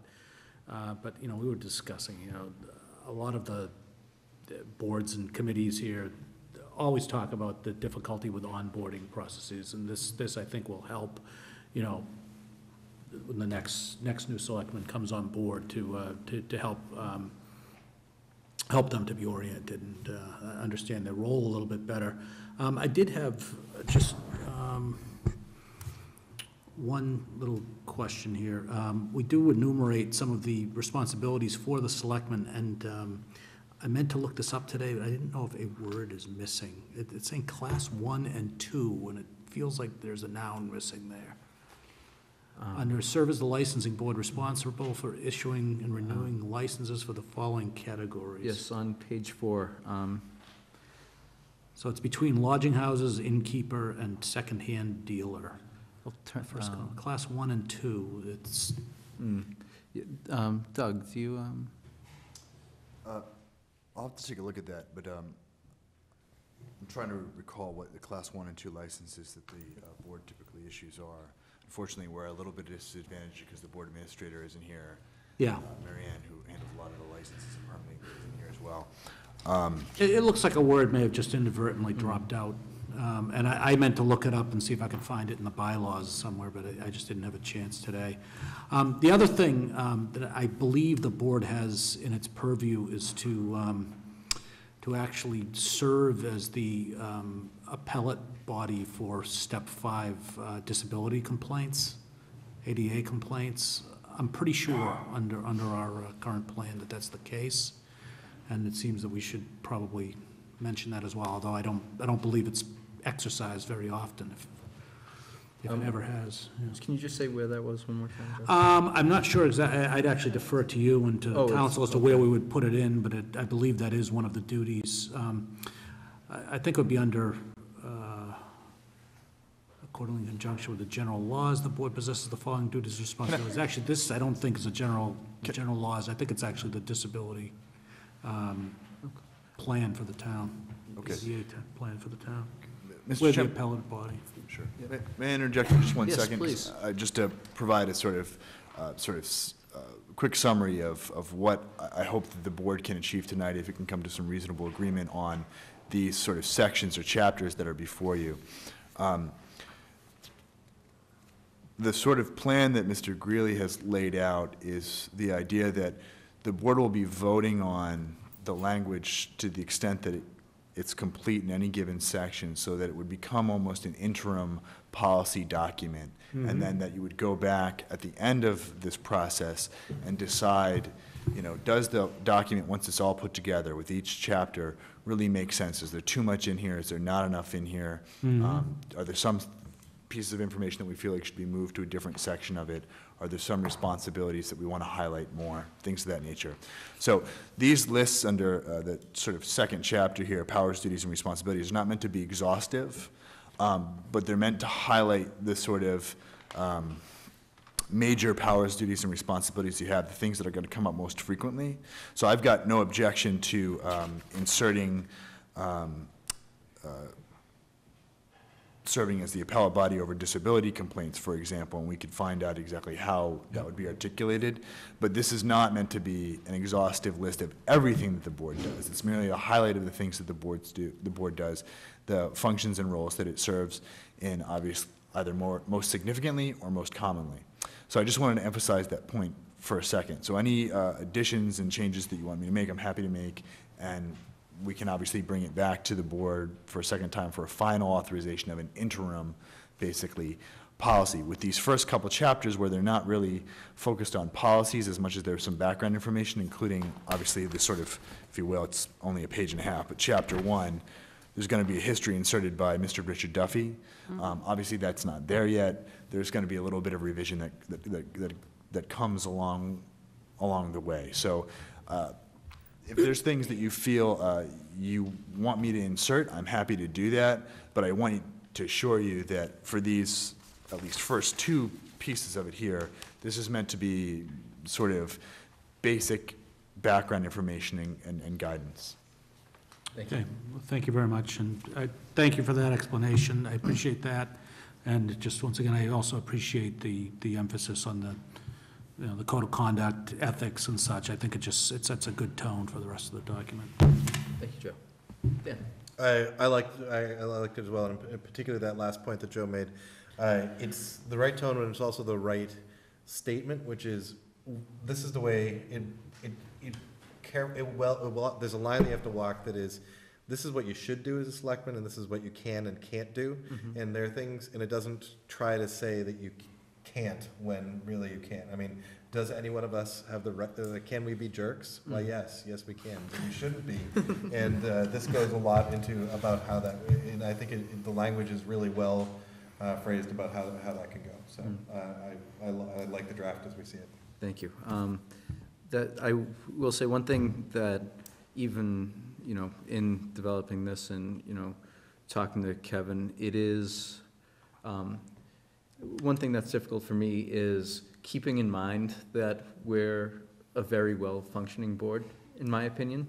And, this being a document that will span, hopefully, or most likely past all of our time here, that this will, we can't predict what future boards will be like, so it's important to keep them in mind, and maybe they aren't as great as we are at that point.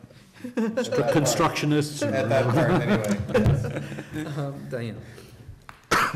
I'm not sure if what I'm going to propose is in concert with what town council was requesting or suggesting, and/or if you all would agree. You know my vocation, and sometimes that comes into selectmen too much.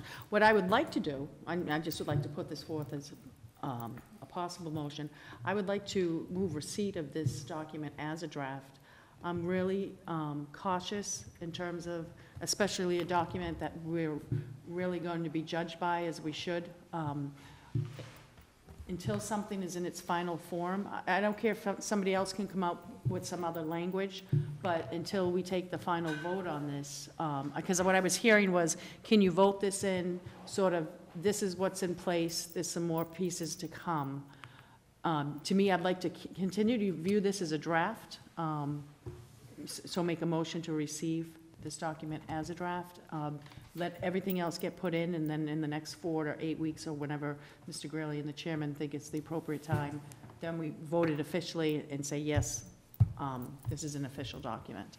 Because what I'm hearing is I want you to give it some official position right now, but it is still a draft, and there are still some things coming, and we will incorporate, like, I don't know if we still have a role, and/or if it's in here, or if it's defined differently in our Board of Survey role, if that's inherent in there somewhere. I don't know if we still, I know some of it through a town meeting vote, some of our responsibilities went to the redevelopment board, but I know that we still play a very minor role to that. And that may be included in the highway or something like that. But that's just things, you know, that we're all gonna work out in the future. So I don't know how my colleagues feel about that. So, I'll second it for the purpose of discussion.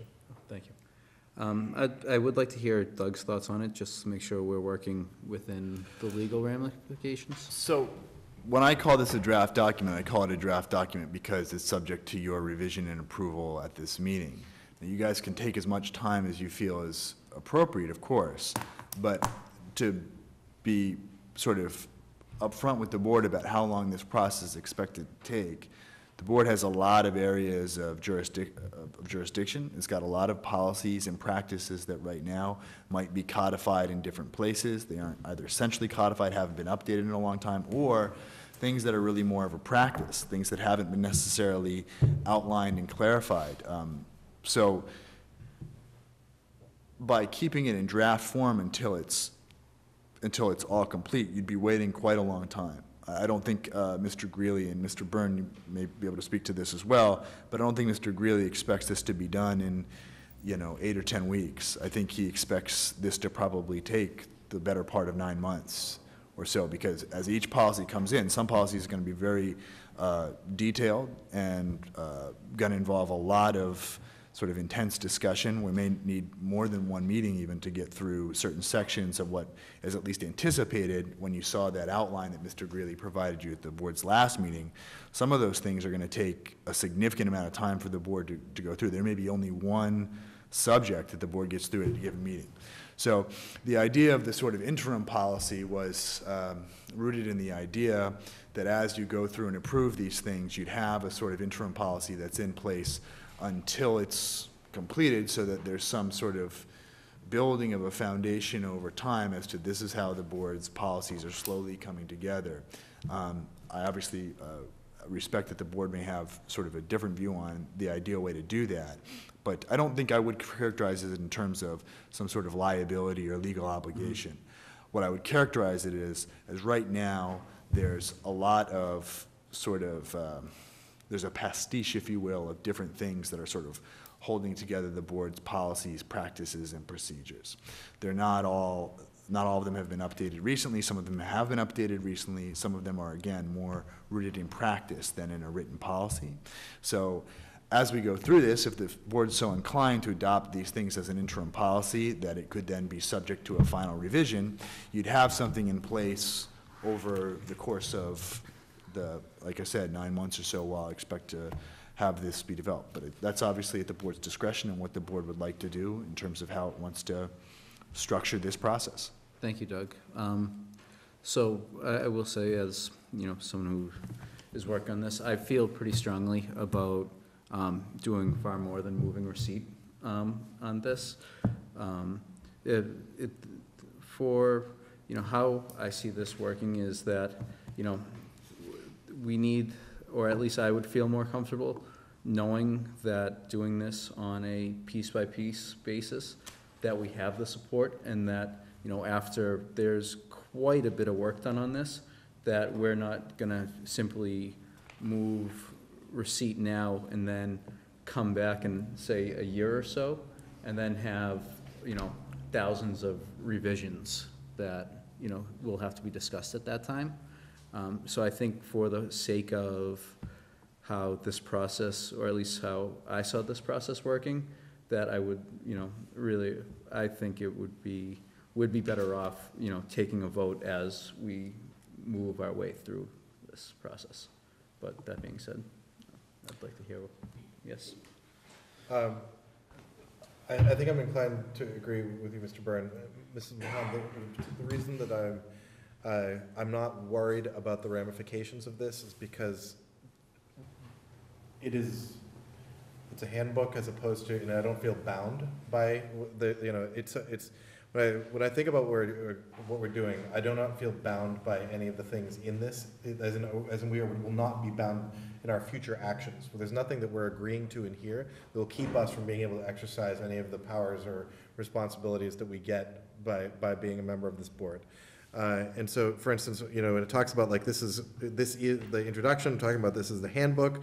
You got an overview about what Arlington is, the powers, duties, and responsibilities.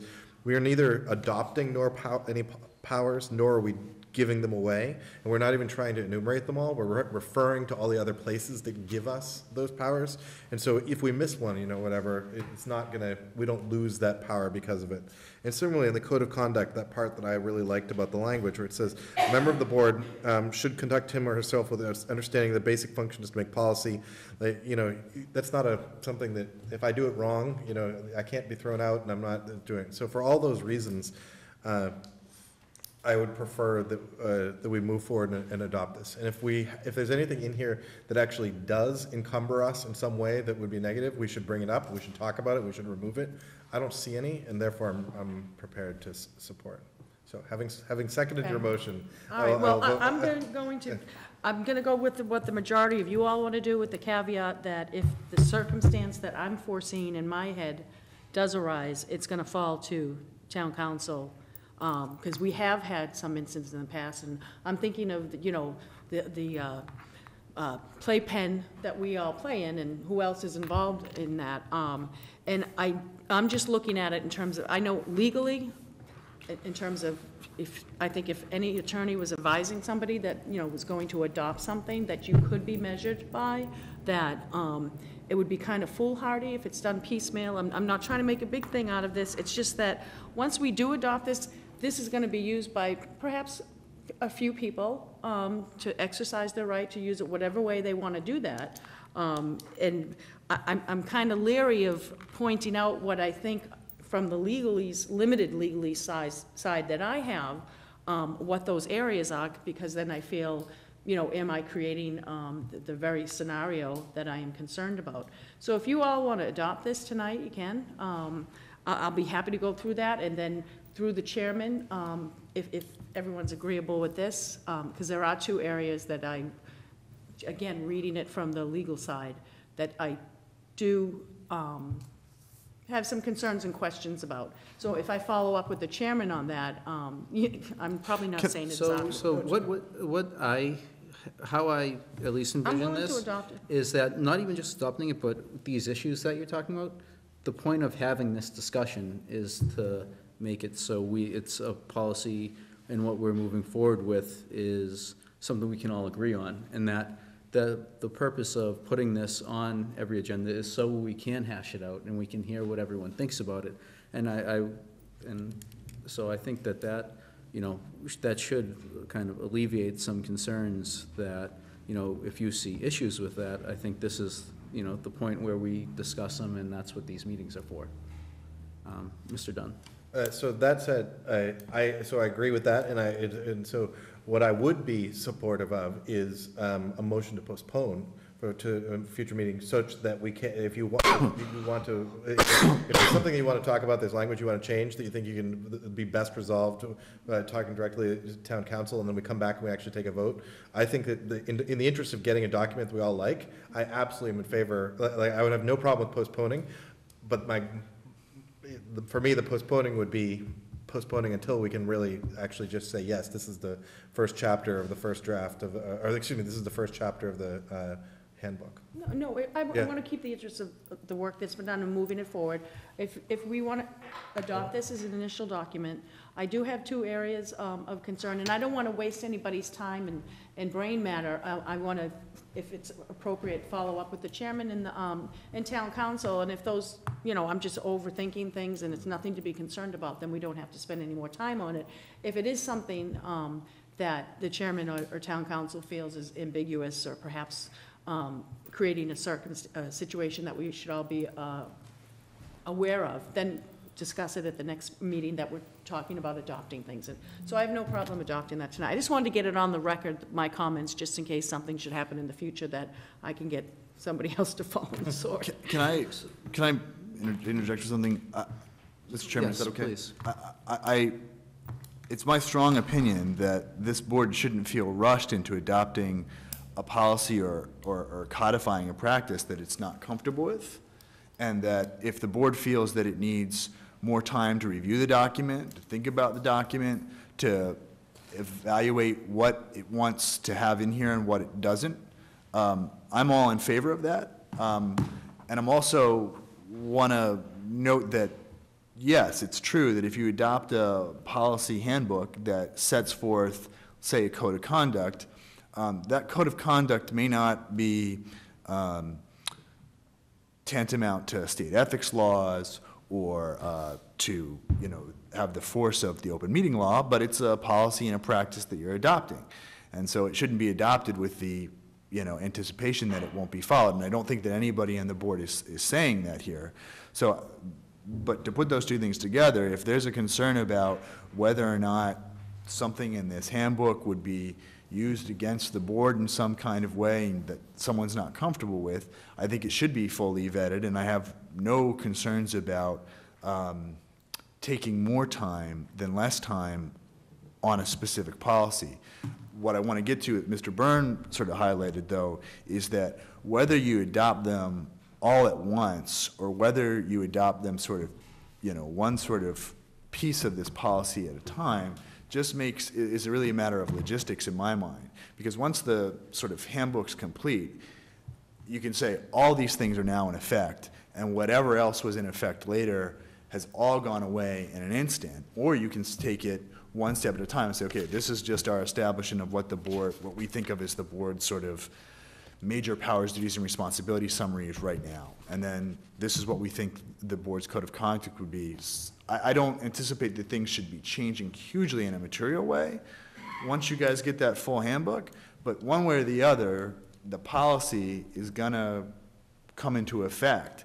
And whether you do it all at once or you do it piece by piece, you are gonna be binding yourselves. It's just a question of what's the most efficient way to go about doing it so the discussion can be robust and relatively efficient. So you're not saying, oh geez, we're adopting a 50-page policy manual. I just can't talk about chapter 6 at this point in time because we just spent 2 hours talking about chapter 5. That's, I think, the approach that was contemplated, and I just wanted to make sure I added that perspective on that context. Thank you. Yes, Joe. So I think all of that having been said, I feel comfortable with what Dan has suggested, which would be to postpone with the anticipation that we will adopt the draft presumably at the next meeting, to give Ms. Mahan, a chance to consult with council on that. And the only other thing that I would just reiterate that I think we discussed the last time around this is, as you move into some of the other governance issues on the handbook, it might be helpful if one of the next sections that was looked at was just the process by which this handbook would be reviewed and or amended in the future. And that might allay some of the concerns. Yep. No, that have been raised. Second. So with that, I will, yeah, okay. And I want to apologize, because I misinterpreted, I would have had these conversations, I was on the phone with the town manager today about 5 or 6 different things, but the way I read the wording was we were going to vote a draft. And that's why, because I don't want to be disrespectful of the chairman's time and Mr. Greeley and town councils.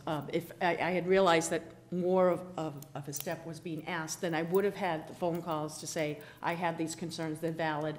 I have these concerns that, well, if they're not valid, I don't bring them up. So I just want to make sure that there's no disrespect meant by that. And I apologize, I should have maybe paid a little more attention. Okay, so we have a motion and a second. Oh, further I comment? just want to say I'm delighted to take the time to get it right. I'm not a person, I'm sure there's some, yeah, I'm glad we're taking the time. Okay. Is there any further discussion on this? I know everyone in the audience, this is more of an internal policy issue, but thank you for bearing with us. It is critically important. And the only other thing I will say is that, yeah, I do envision these, you know, being very, you know, high level, you know, in-depth discussions, and I hope that we can have those, you know, moving forward. So with a motion and a second, all those in favor, please say aye. Aye. Opposed? Thank you. Moving forward, number 9, we have an addendum request for, from the Arlington International Film Festival for a few different things. The placement of sandwich board signs, the suspension of metered parking in Arlington Center, the relocation of a bus stop in front of the Regent Theater, and the permission to park a fish car in front of Regent Theater. Not something I thought I would be saying in the microphone, but that being said, April, please come forward. Good evening. I'm April Rank, representing the Arlington International Film Festival. The 3 locations that we would like to place the sandwich boards would be at Mass Ave and Route 16 in the median strip, Mass Ave and Route 60, median strip, and Mass Ave and Park Avenue. They're white sandwich boards. They have our poster on both sides, and they're neatly done and not tacky. So, as many sandwich boards are, I just wanted to put that out there. This would be just during the festival up until the 20th of October. The festival runs October 15 through 19. The suspension of metered parking in Arlington Center, when we originally requested that, we didn't have the program complete. It would only affect the programming for Saturday. We'll be starting Saturday at 4 o'clock.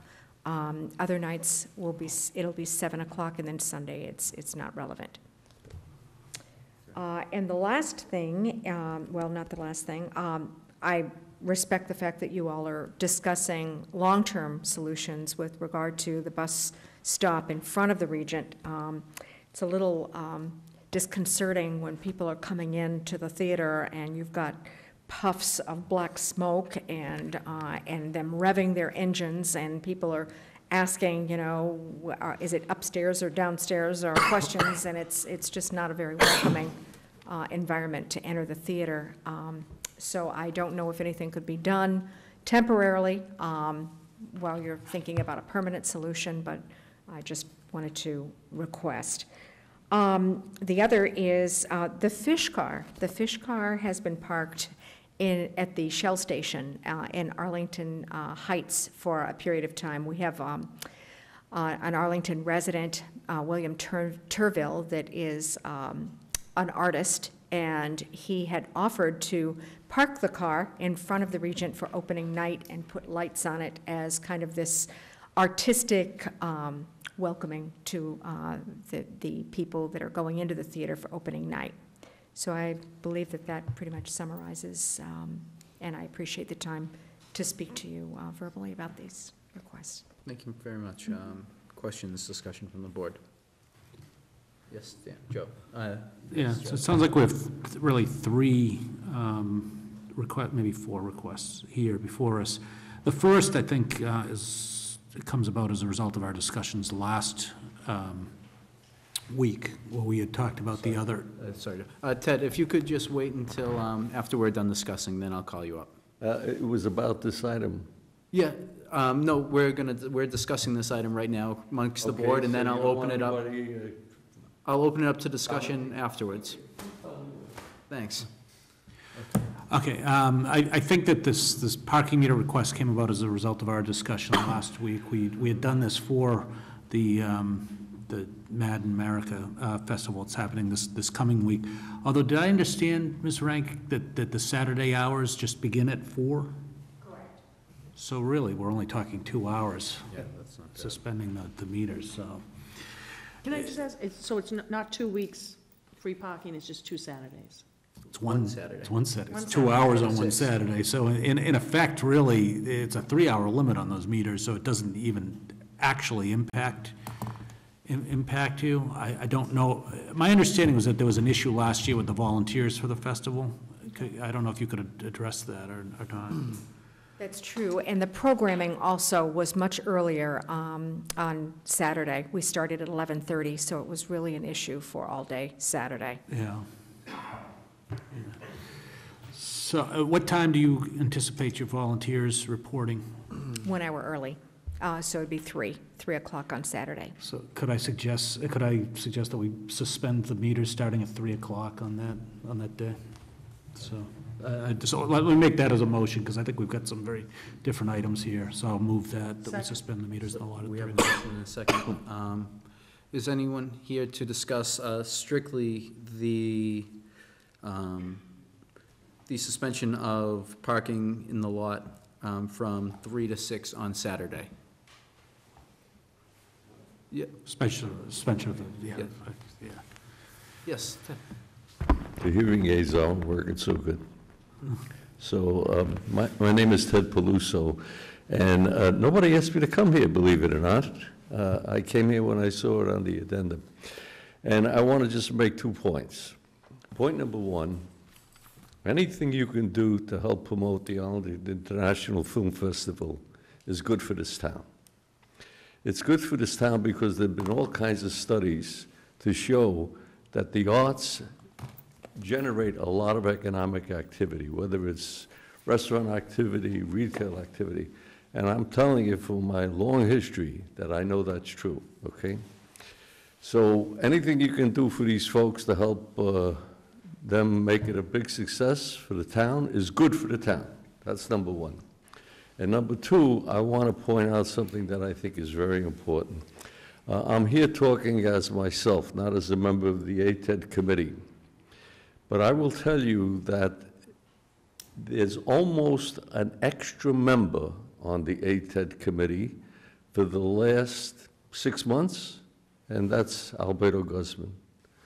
He has been as involved in the success, hopefully, of the visitor center to a great extent, much greater than beyond his own interest in the Arlington International Film Festival. It was his idea for the video. We did it, but it was his idea. I sat there by myself at the Feast of the East, and he sat there with me and talked to everybody about why Arlington is a wonderful place when ATED took a tent.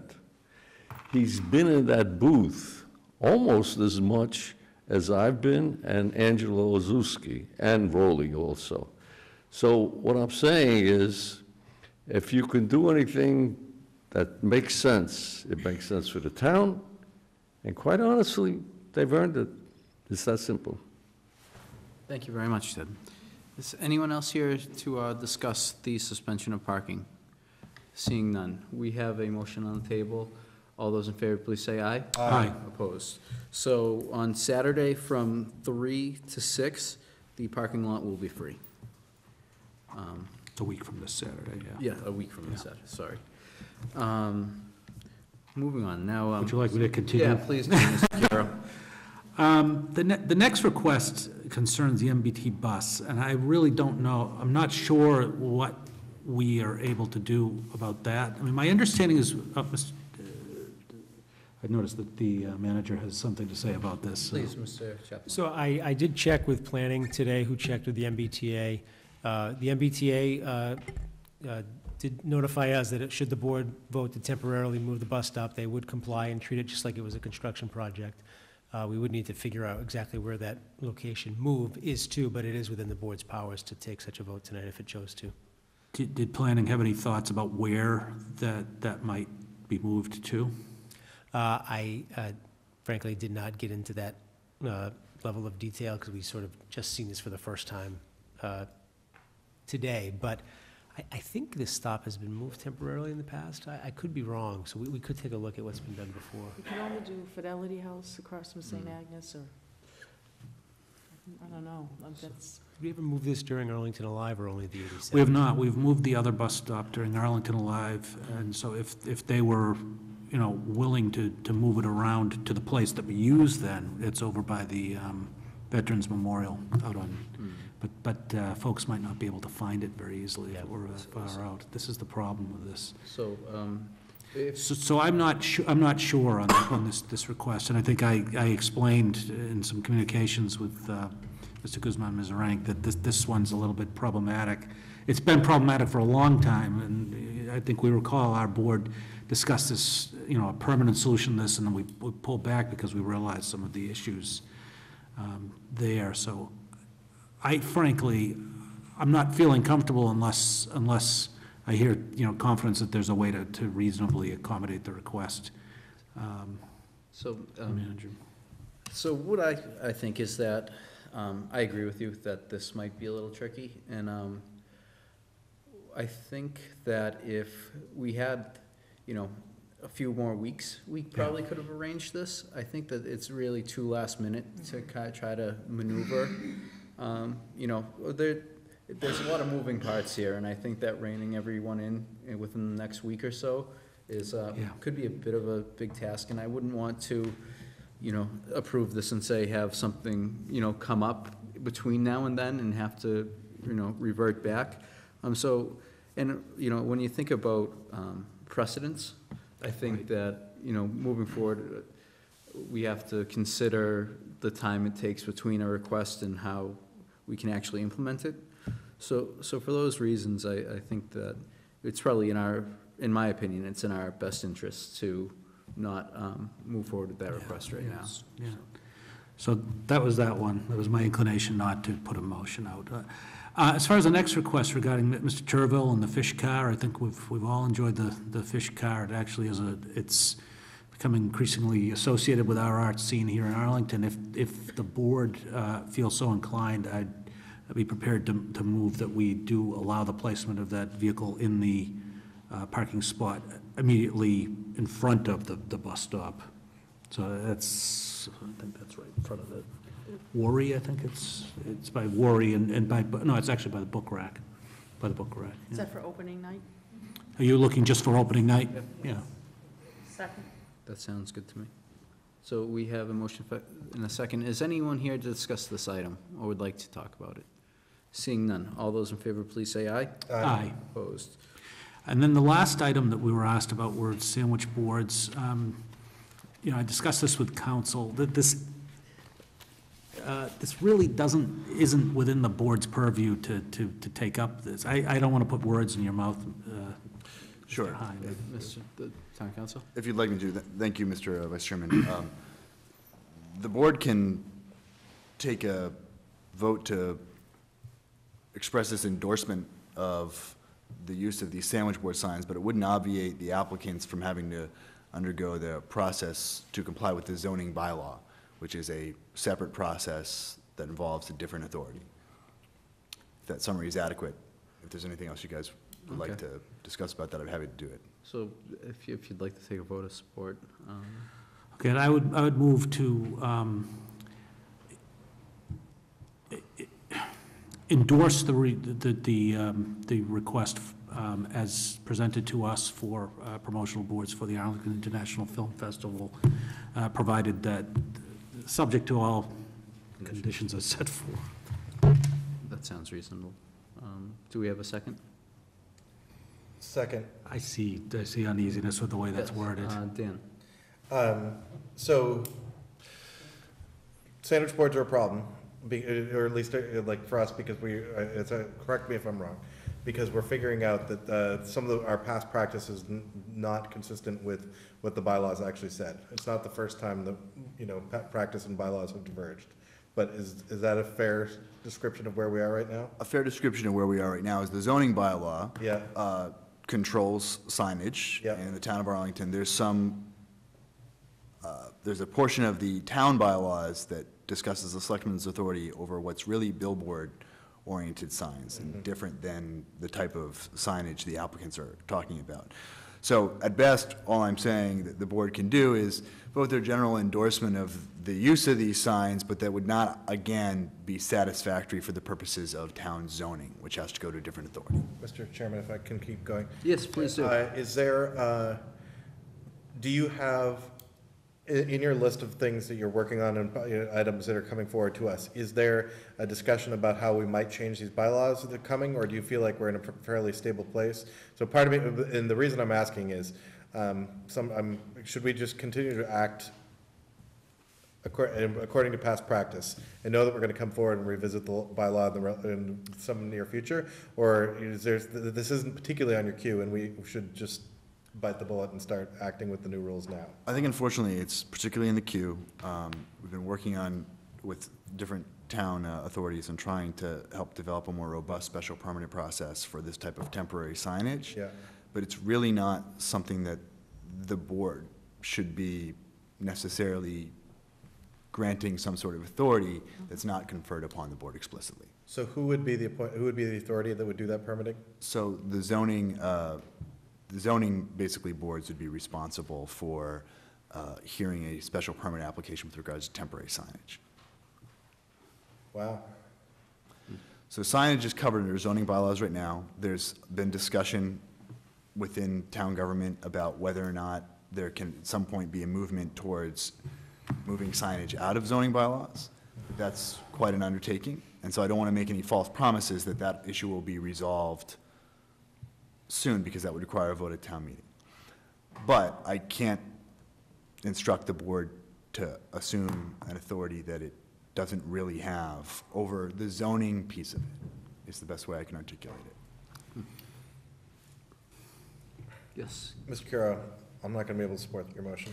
Yeah, I'm feeling, with that explanation, I'm feeling uncomfortable myself, and I'm going to withdraw it. We have to fix this, though. We have to fix this. This is one of the most frequent questions that I get from people is about signs, promotional signs. Can I do this? Can't I do this? And so much of it doesn't fall under the board. I do know that we have let some slip in the past through, and that was probably a mistake. So, yeah. Unfortunately, I think we're not going to be able to take action on this, so. So I really think that this is it's a pertinent time to have discussion with the master plan coming up. I know that through CDBG, we did just allocate some money to rewrite the zoning regulations, and pulling signage out of that would probably be well worth the effort when that comes up. So I'm sure we can discuss it at that time. But until then, I guess our hands are kind of tied. So I'm really sorry, and I wish we could help out a little more. But please enjoy your free parking from 3 to 6. In the fish car. Yeah, in the fish car. 2 out of 3. But thank you very much, and best of luck. Yes. Thank you. Thank you. Yes. Thank you. So, that being said. Well, did you want to give them a chance to just Oh, yeah. to pitch Do you the want- actual times and when? Do you want a promotional Pitch opportunity? the actual, we have thousands watching. Yeah. Okay. Well, with thousands watching, I'm not going to miss this opportunity. Wednesday, October the 15th, at the Regent Theater is opening night, and we'll be showing Bozo, the teacher from Tivoli. It's a gentleman that was, he moved here from the Republic of Georgia after his father had been executed under the Stalin regime. And he's a very talented man. He's become a great teacher, a musical teacher to many very well-known musicians. He's also a sculptor and a philosopher. He's an amazing man. We're having the producer and writer, the editor, as well as the director with us that night, and we will be going to Menominee Grill for the after party. Thursday night, I would suggest that anyone that really wants to see the entire program go to the Regent website and look at the program and purchase tickets, and festival passes are available for $65. So, thank you. Thank you very much. Thank you very much. Good luck. Moving on, correspondence received. We have a stop sign at Prospect and Hillside Avenues from Richard Turcott and Howard Muse, the co-chairs of TAC. We have a request for a four-way stop at Gray in Oakland. We have the letter regarding the American Legion. We have a letter regarding traffic around the Thompson School, and also regarding a dangerous intersection at Henderson Street and Route 16. Excuse me. We have a motion, and I know Second. that, and a second. I know that there are people that are, been waiting with bated breath, and I appreciate you hanging with us. And I'll call you up right in 2 seconds. Did you have something to say, Dan? Please keep going. Oh, yeah. Go. So, did you have a particular order that you wanted to tackle these? I think that it would be best to give our audience an Yep. opportunity to speak, and Okay. then we'll talk about it after. All right, sounds good. Okay. Please, come forward, whoever wants to go first. And if you could just introduce yourself, and I would also appreciate, not being repetitive as to the person right in front of you. Sure. But please, Thanks. go forward. I'm Dana Skolny from 12 Pond, and I would like, well, this is the first introduction you've heard of the issues there. Mhm. So thank you for taking our questions. I would like the meeting minutes to request that there are 10 of us here, which underscores the importance of the issues, we think. Vera did a wonderful job describing the damage that's been done, but I do want to state that the noise is a real problem, that we can hear entire conversations, and it does prevent people from sleeping. So, thanks. I actually have a question, if you don't mind. Is this very recent, or, how long has this been ongoing? I think we've been tolerating it for a long time. Okay. It's just come to a point that we need to do something. Okay, thank you. Next.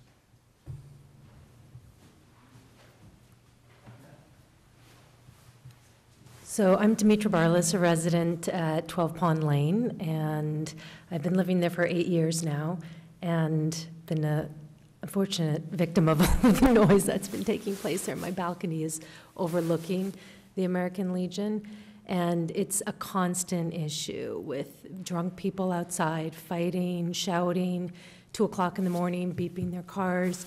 I have to sleep with earplugs. I've gotten ear infections because of the earplugs that I constantly have to keep in my ear. And even with the windows closed and a noise machine and all of everything that you could possibly imagine that you try to do, you still get woken up. And it's very, very disturbing. I mean, they have lawn chairs outside smoking and drinking, and there's nothing that's been done about it. So it's unbearable at this point, and I love the Arlington community. I'm a Girl Scout leader here. I absolutely love living in Arlington, but living on 12 Pond Lane is a nightmare. It really is.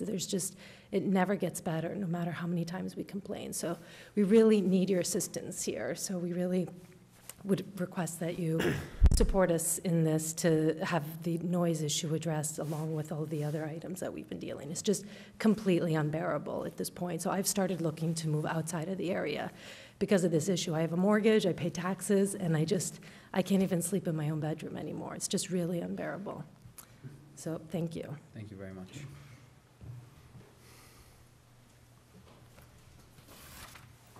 Is anyone else here to discuss this item? Well, I'm seeing none. Being that it is, not an agenda item, we haven't really had the appropriate amount of time to really delve into this. at this point.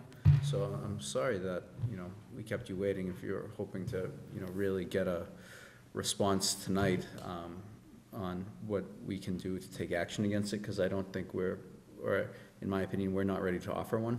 There's quite some work that will have to done, but I do appreciate you bringing it to our attention.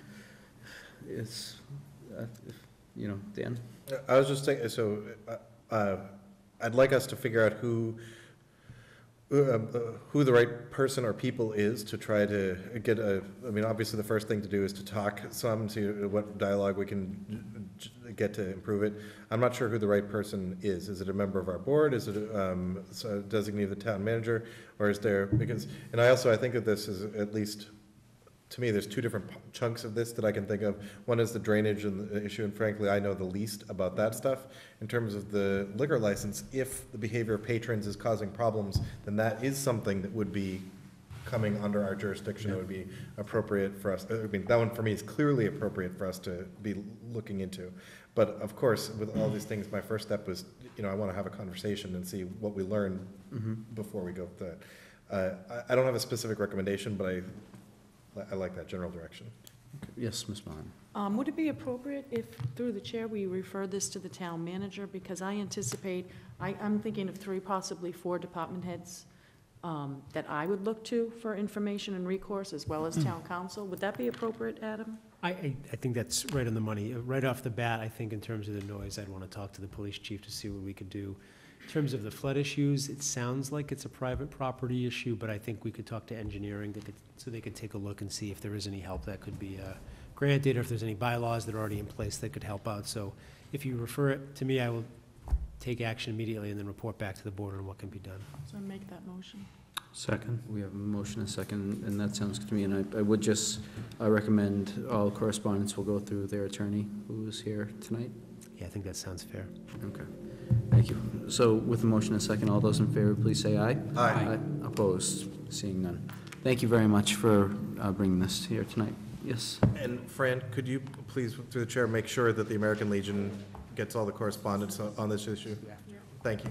Thank you very much. For the other items under correspondence received, happy to take recommendations. Could I?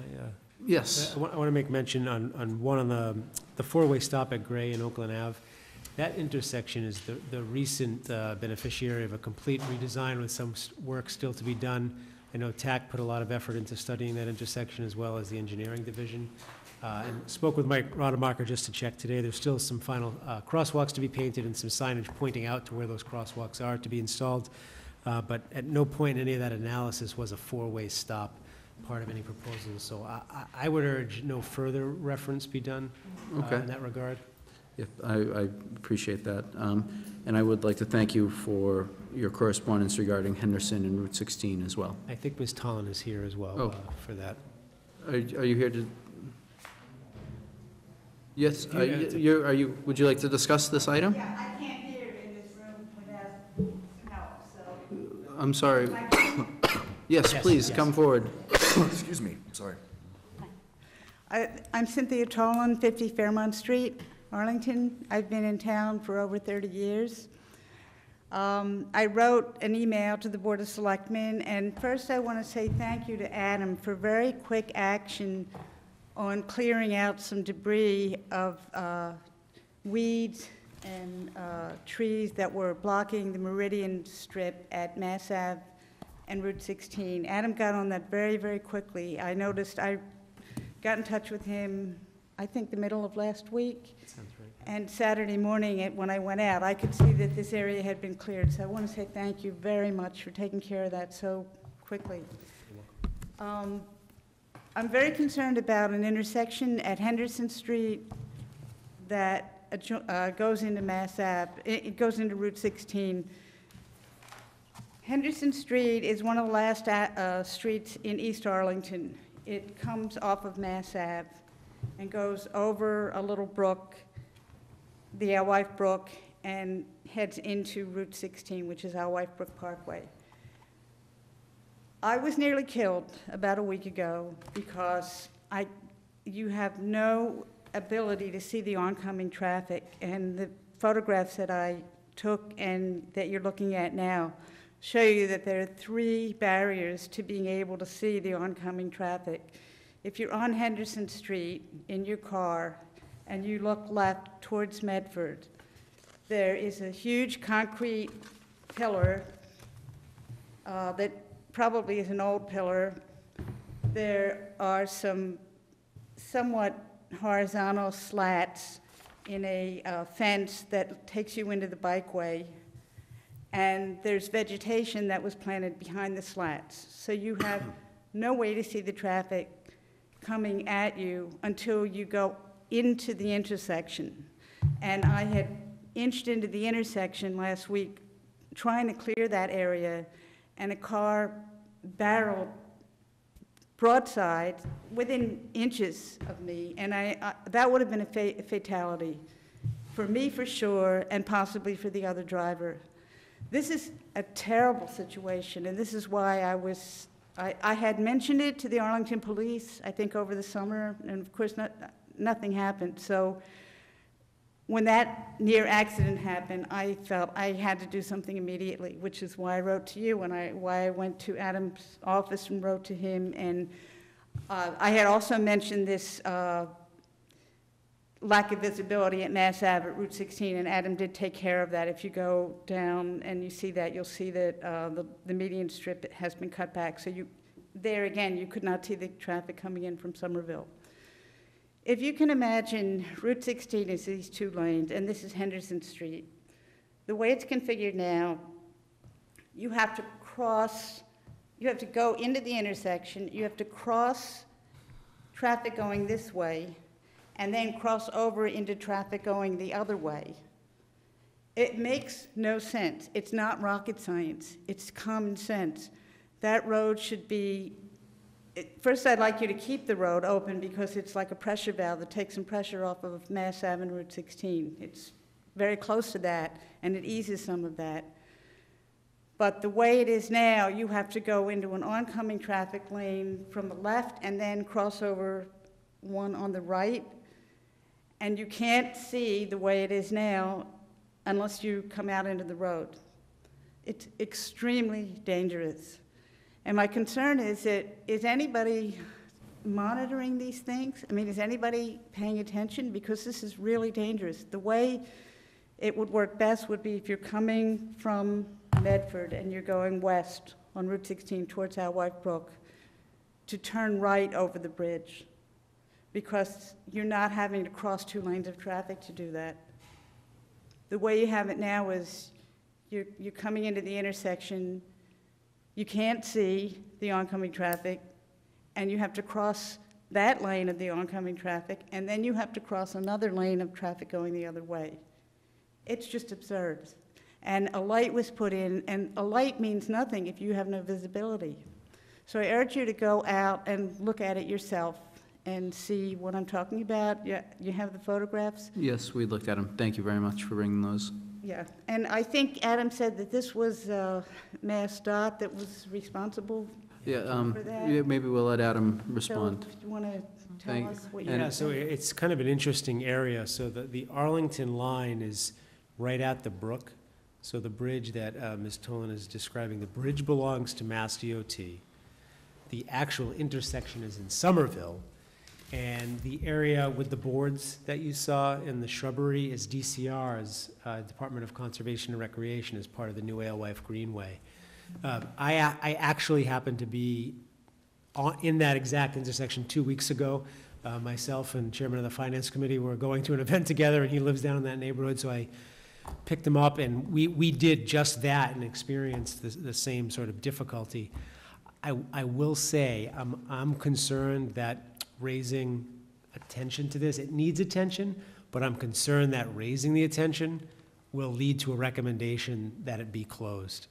Because I'm not sure how it's solved. Well, that's my non-engineering statement. So I think that perhaps it seems like we can take some steps to bring it up to DOT and see what they can do. Yes. And perhaps if we forward this to you, you can look into that? Yeah, I've already forwarded it to DCR and DOT. And the next thing I want to do is talk to the traffic folks in Somerville and see what they can do. Well, I That think- sounds great. At any rate, the way it is now, it's just a death trap. Somebody's going to get killed Yeah, there. no, we certainly understand So it that. really is not viable the way it is, but you also need to get whoever's responsible for that vegetation and that fence. And if you look at the photographs, you can see it's visual litter that you're looking at. If you're trying to look, you're seeing horizontal slats, you're seeing vegetation, you're seeing a big concrete barrier. Well, You just can't see anything. we will, we certainly understand what you're saying, and we'll do everything we can to, make that area safer, and I'm very grateful that you brought this to our attention.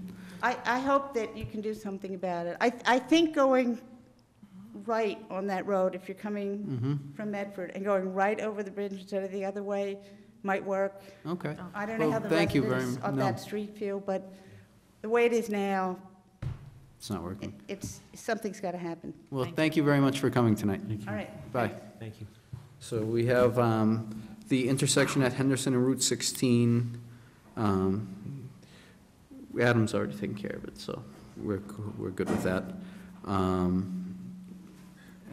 Yes? So I would move receipt on the stop sign in Prospect and Hillside, move receipt on the four-way stop at Gray Street in Oakland with the understanding that it's already gotten a lot of attention recently, and move receipt on the dangerous intersection because the town manager is already on it. Yes, do we have a second? Second. We have a motion and a second. Any further discussion? Seeing none, all those in favor, please say aye. Aye. Opposed? Yes. I think that still leaves the Thompson School traffic one. Oh, yes, so I was reading this, and I was thinking that I don't want to send it to TAC right yet. I'd like to think about it for a little while, so if that's okay. I was not going to say, I completely agree. So I was actually going to also send this one, because to me, when I read that one particular one, in particular where it talks about right-of-way and stuff like that, that to me seemed like perhaps there's an enforcement response that was appropriate, and I was going to suggest that we send that to Adam either, and if it turns out that enforcement is not the appropriate response, then he can come back and tell us, otherwise. That works for me. It's fine. Do we have a second? Second. We have a motion and a second. All those in favor, please say aye. Aye. Opposed? New business. Fran, do you have any new business? No, I do not. Thank you for joining us tonight. Doug? No new business. Adam? The only piece of new business I have, I know the board is already aware of this, but I just wanted to publicly announce that we're losing a really excellent department head, and Ryan Livergood. He's relocating with his family to take a job at the Warren Newport Library District in Illinois.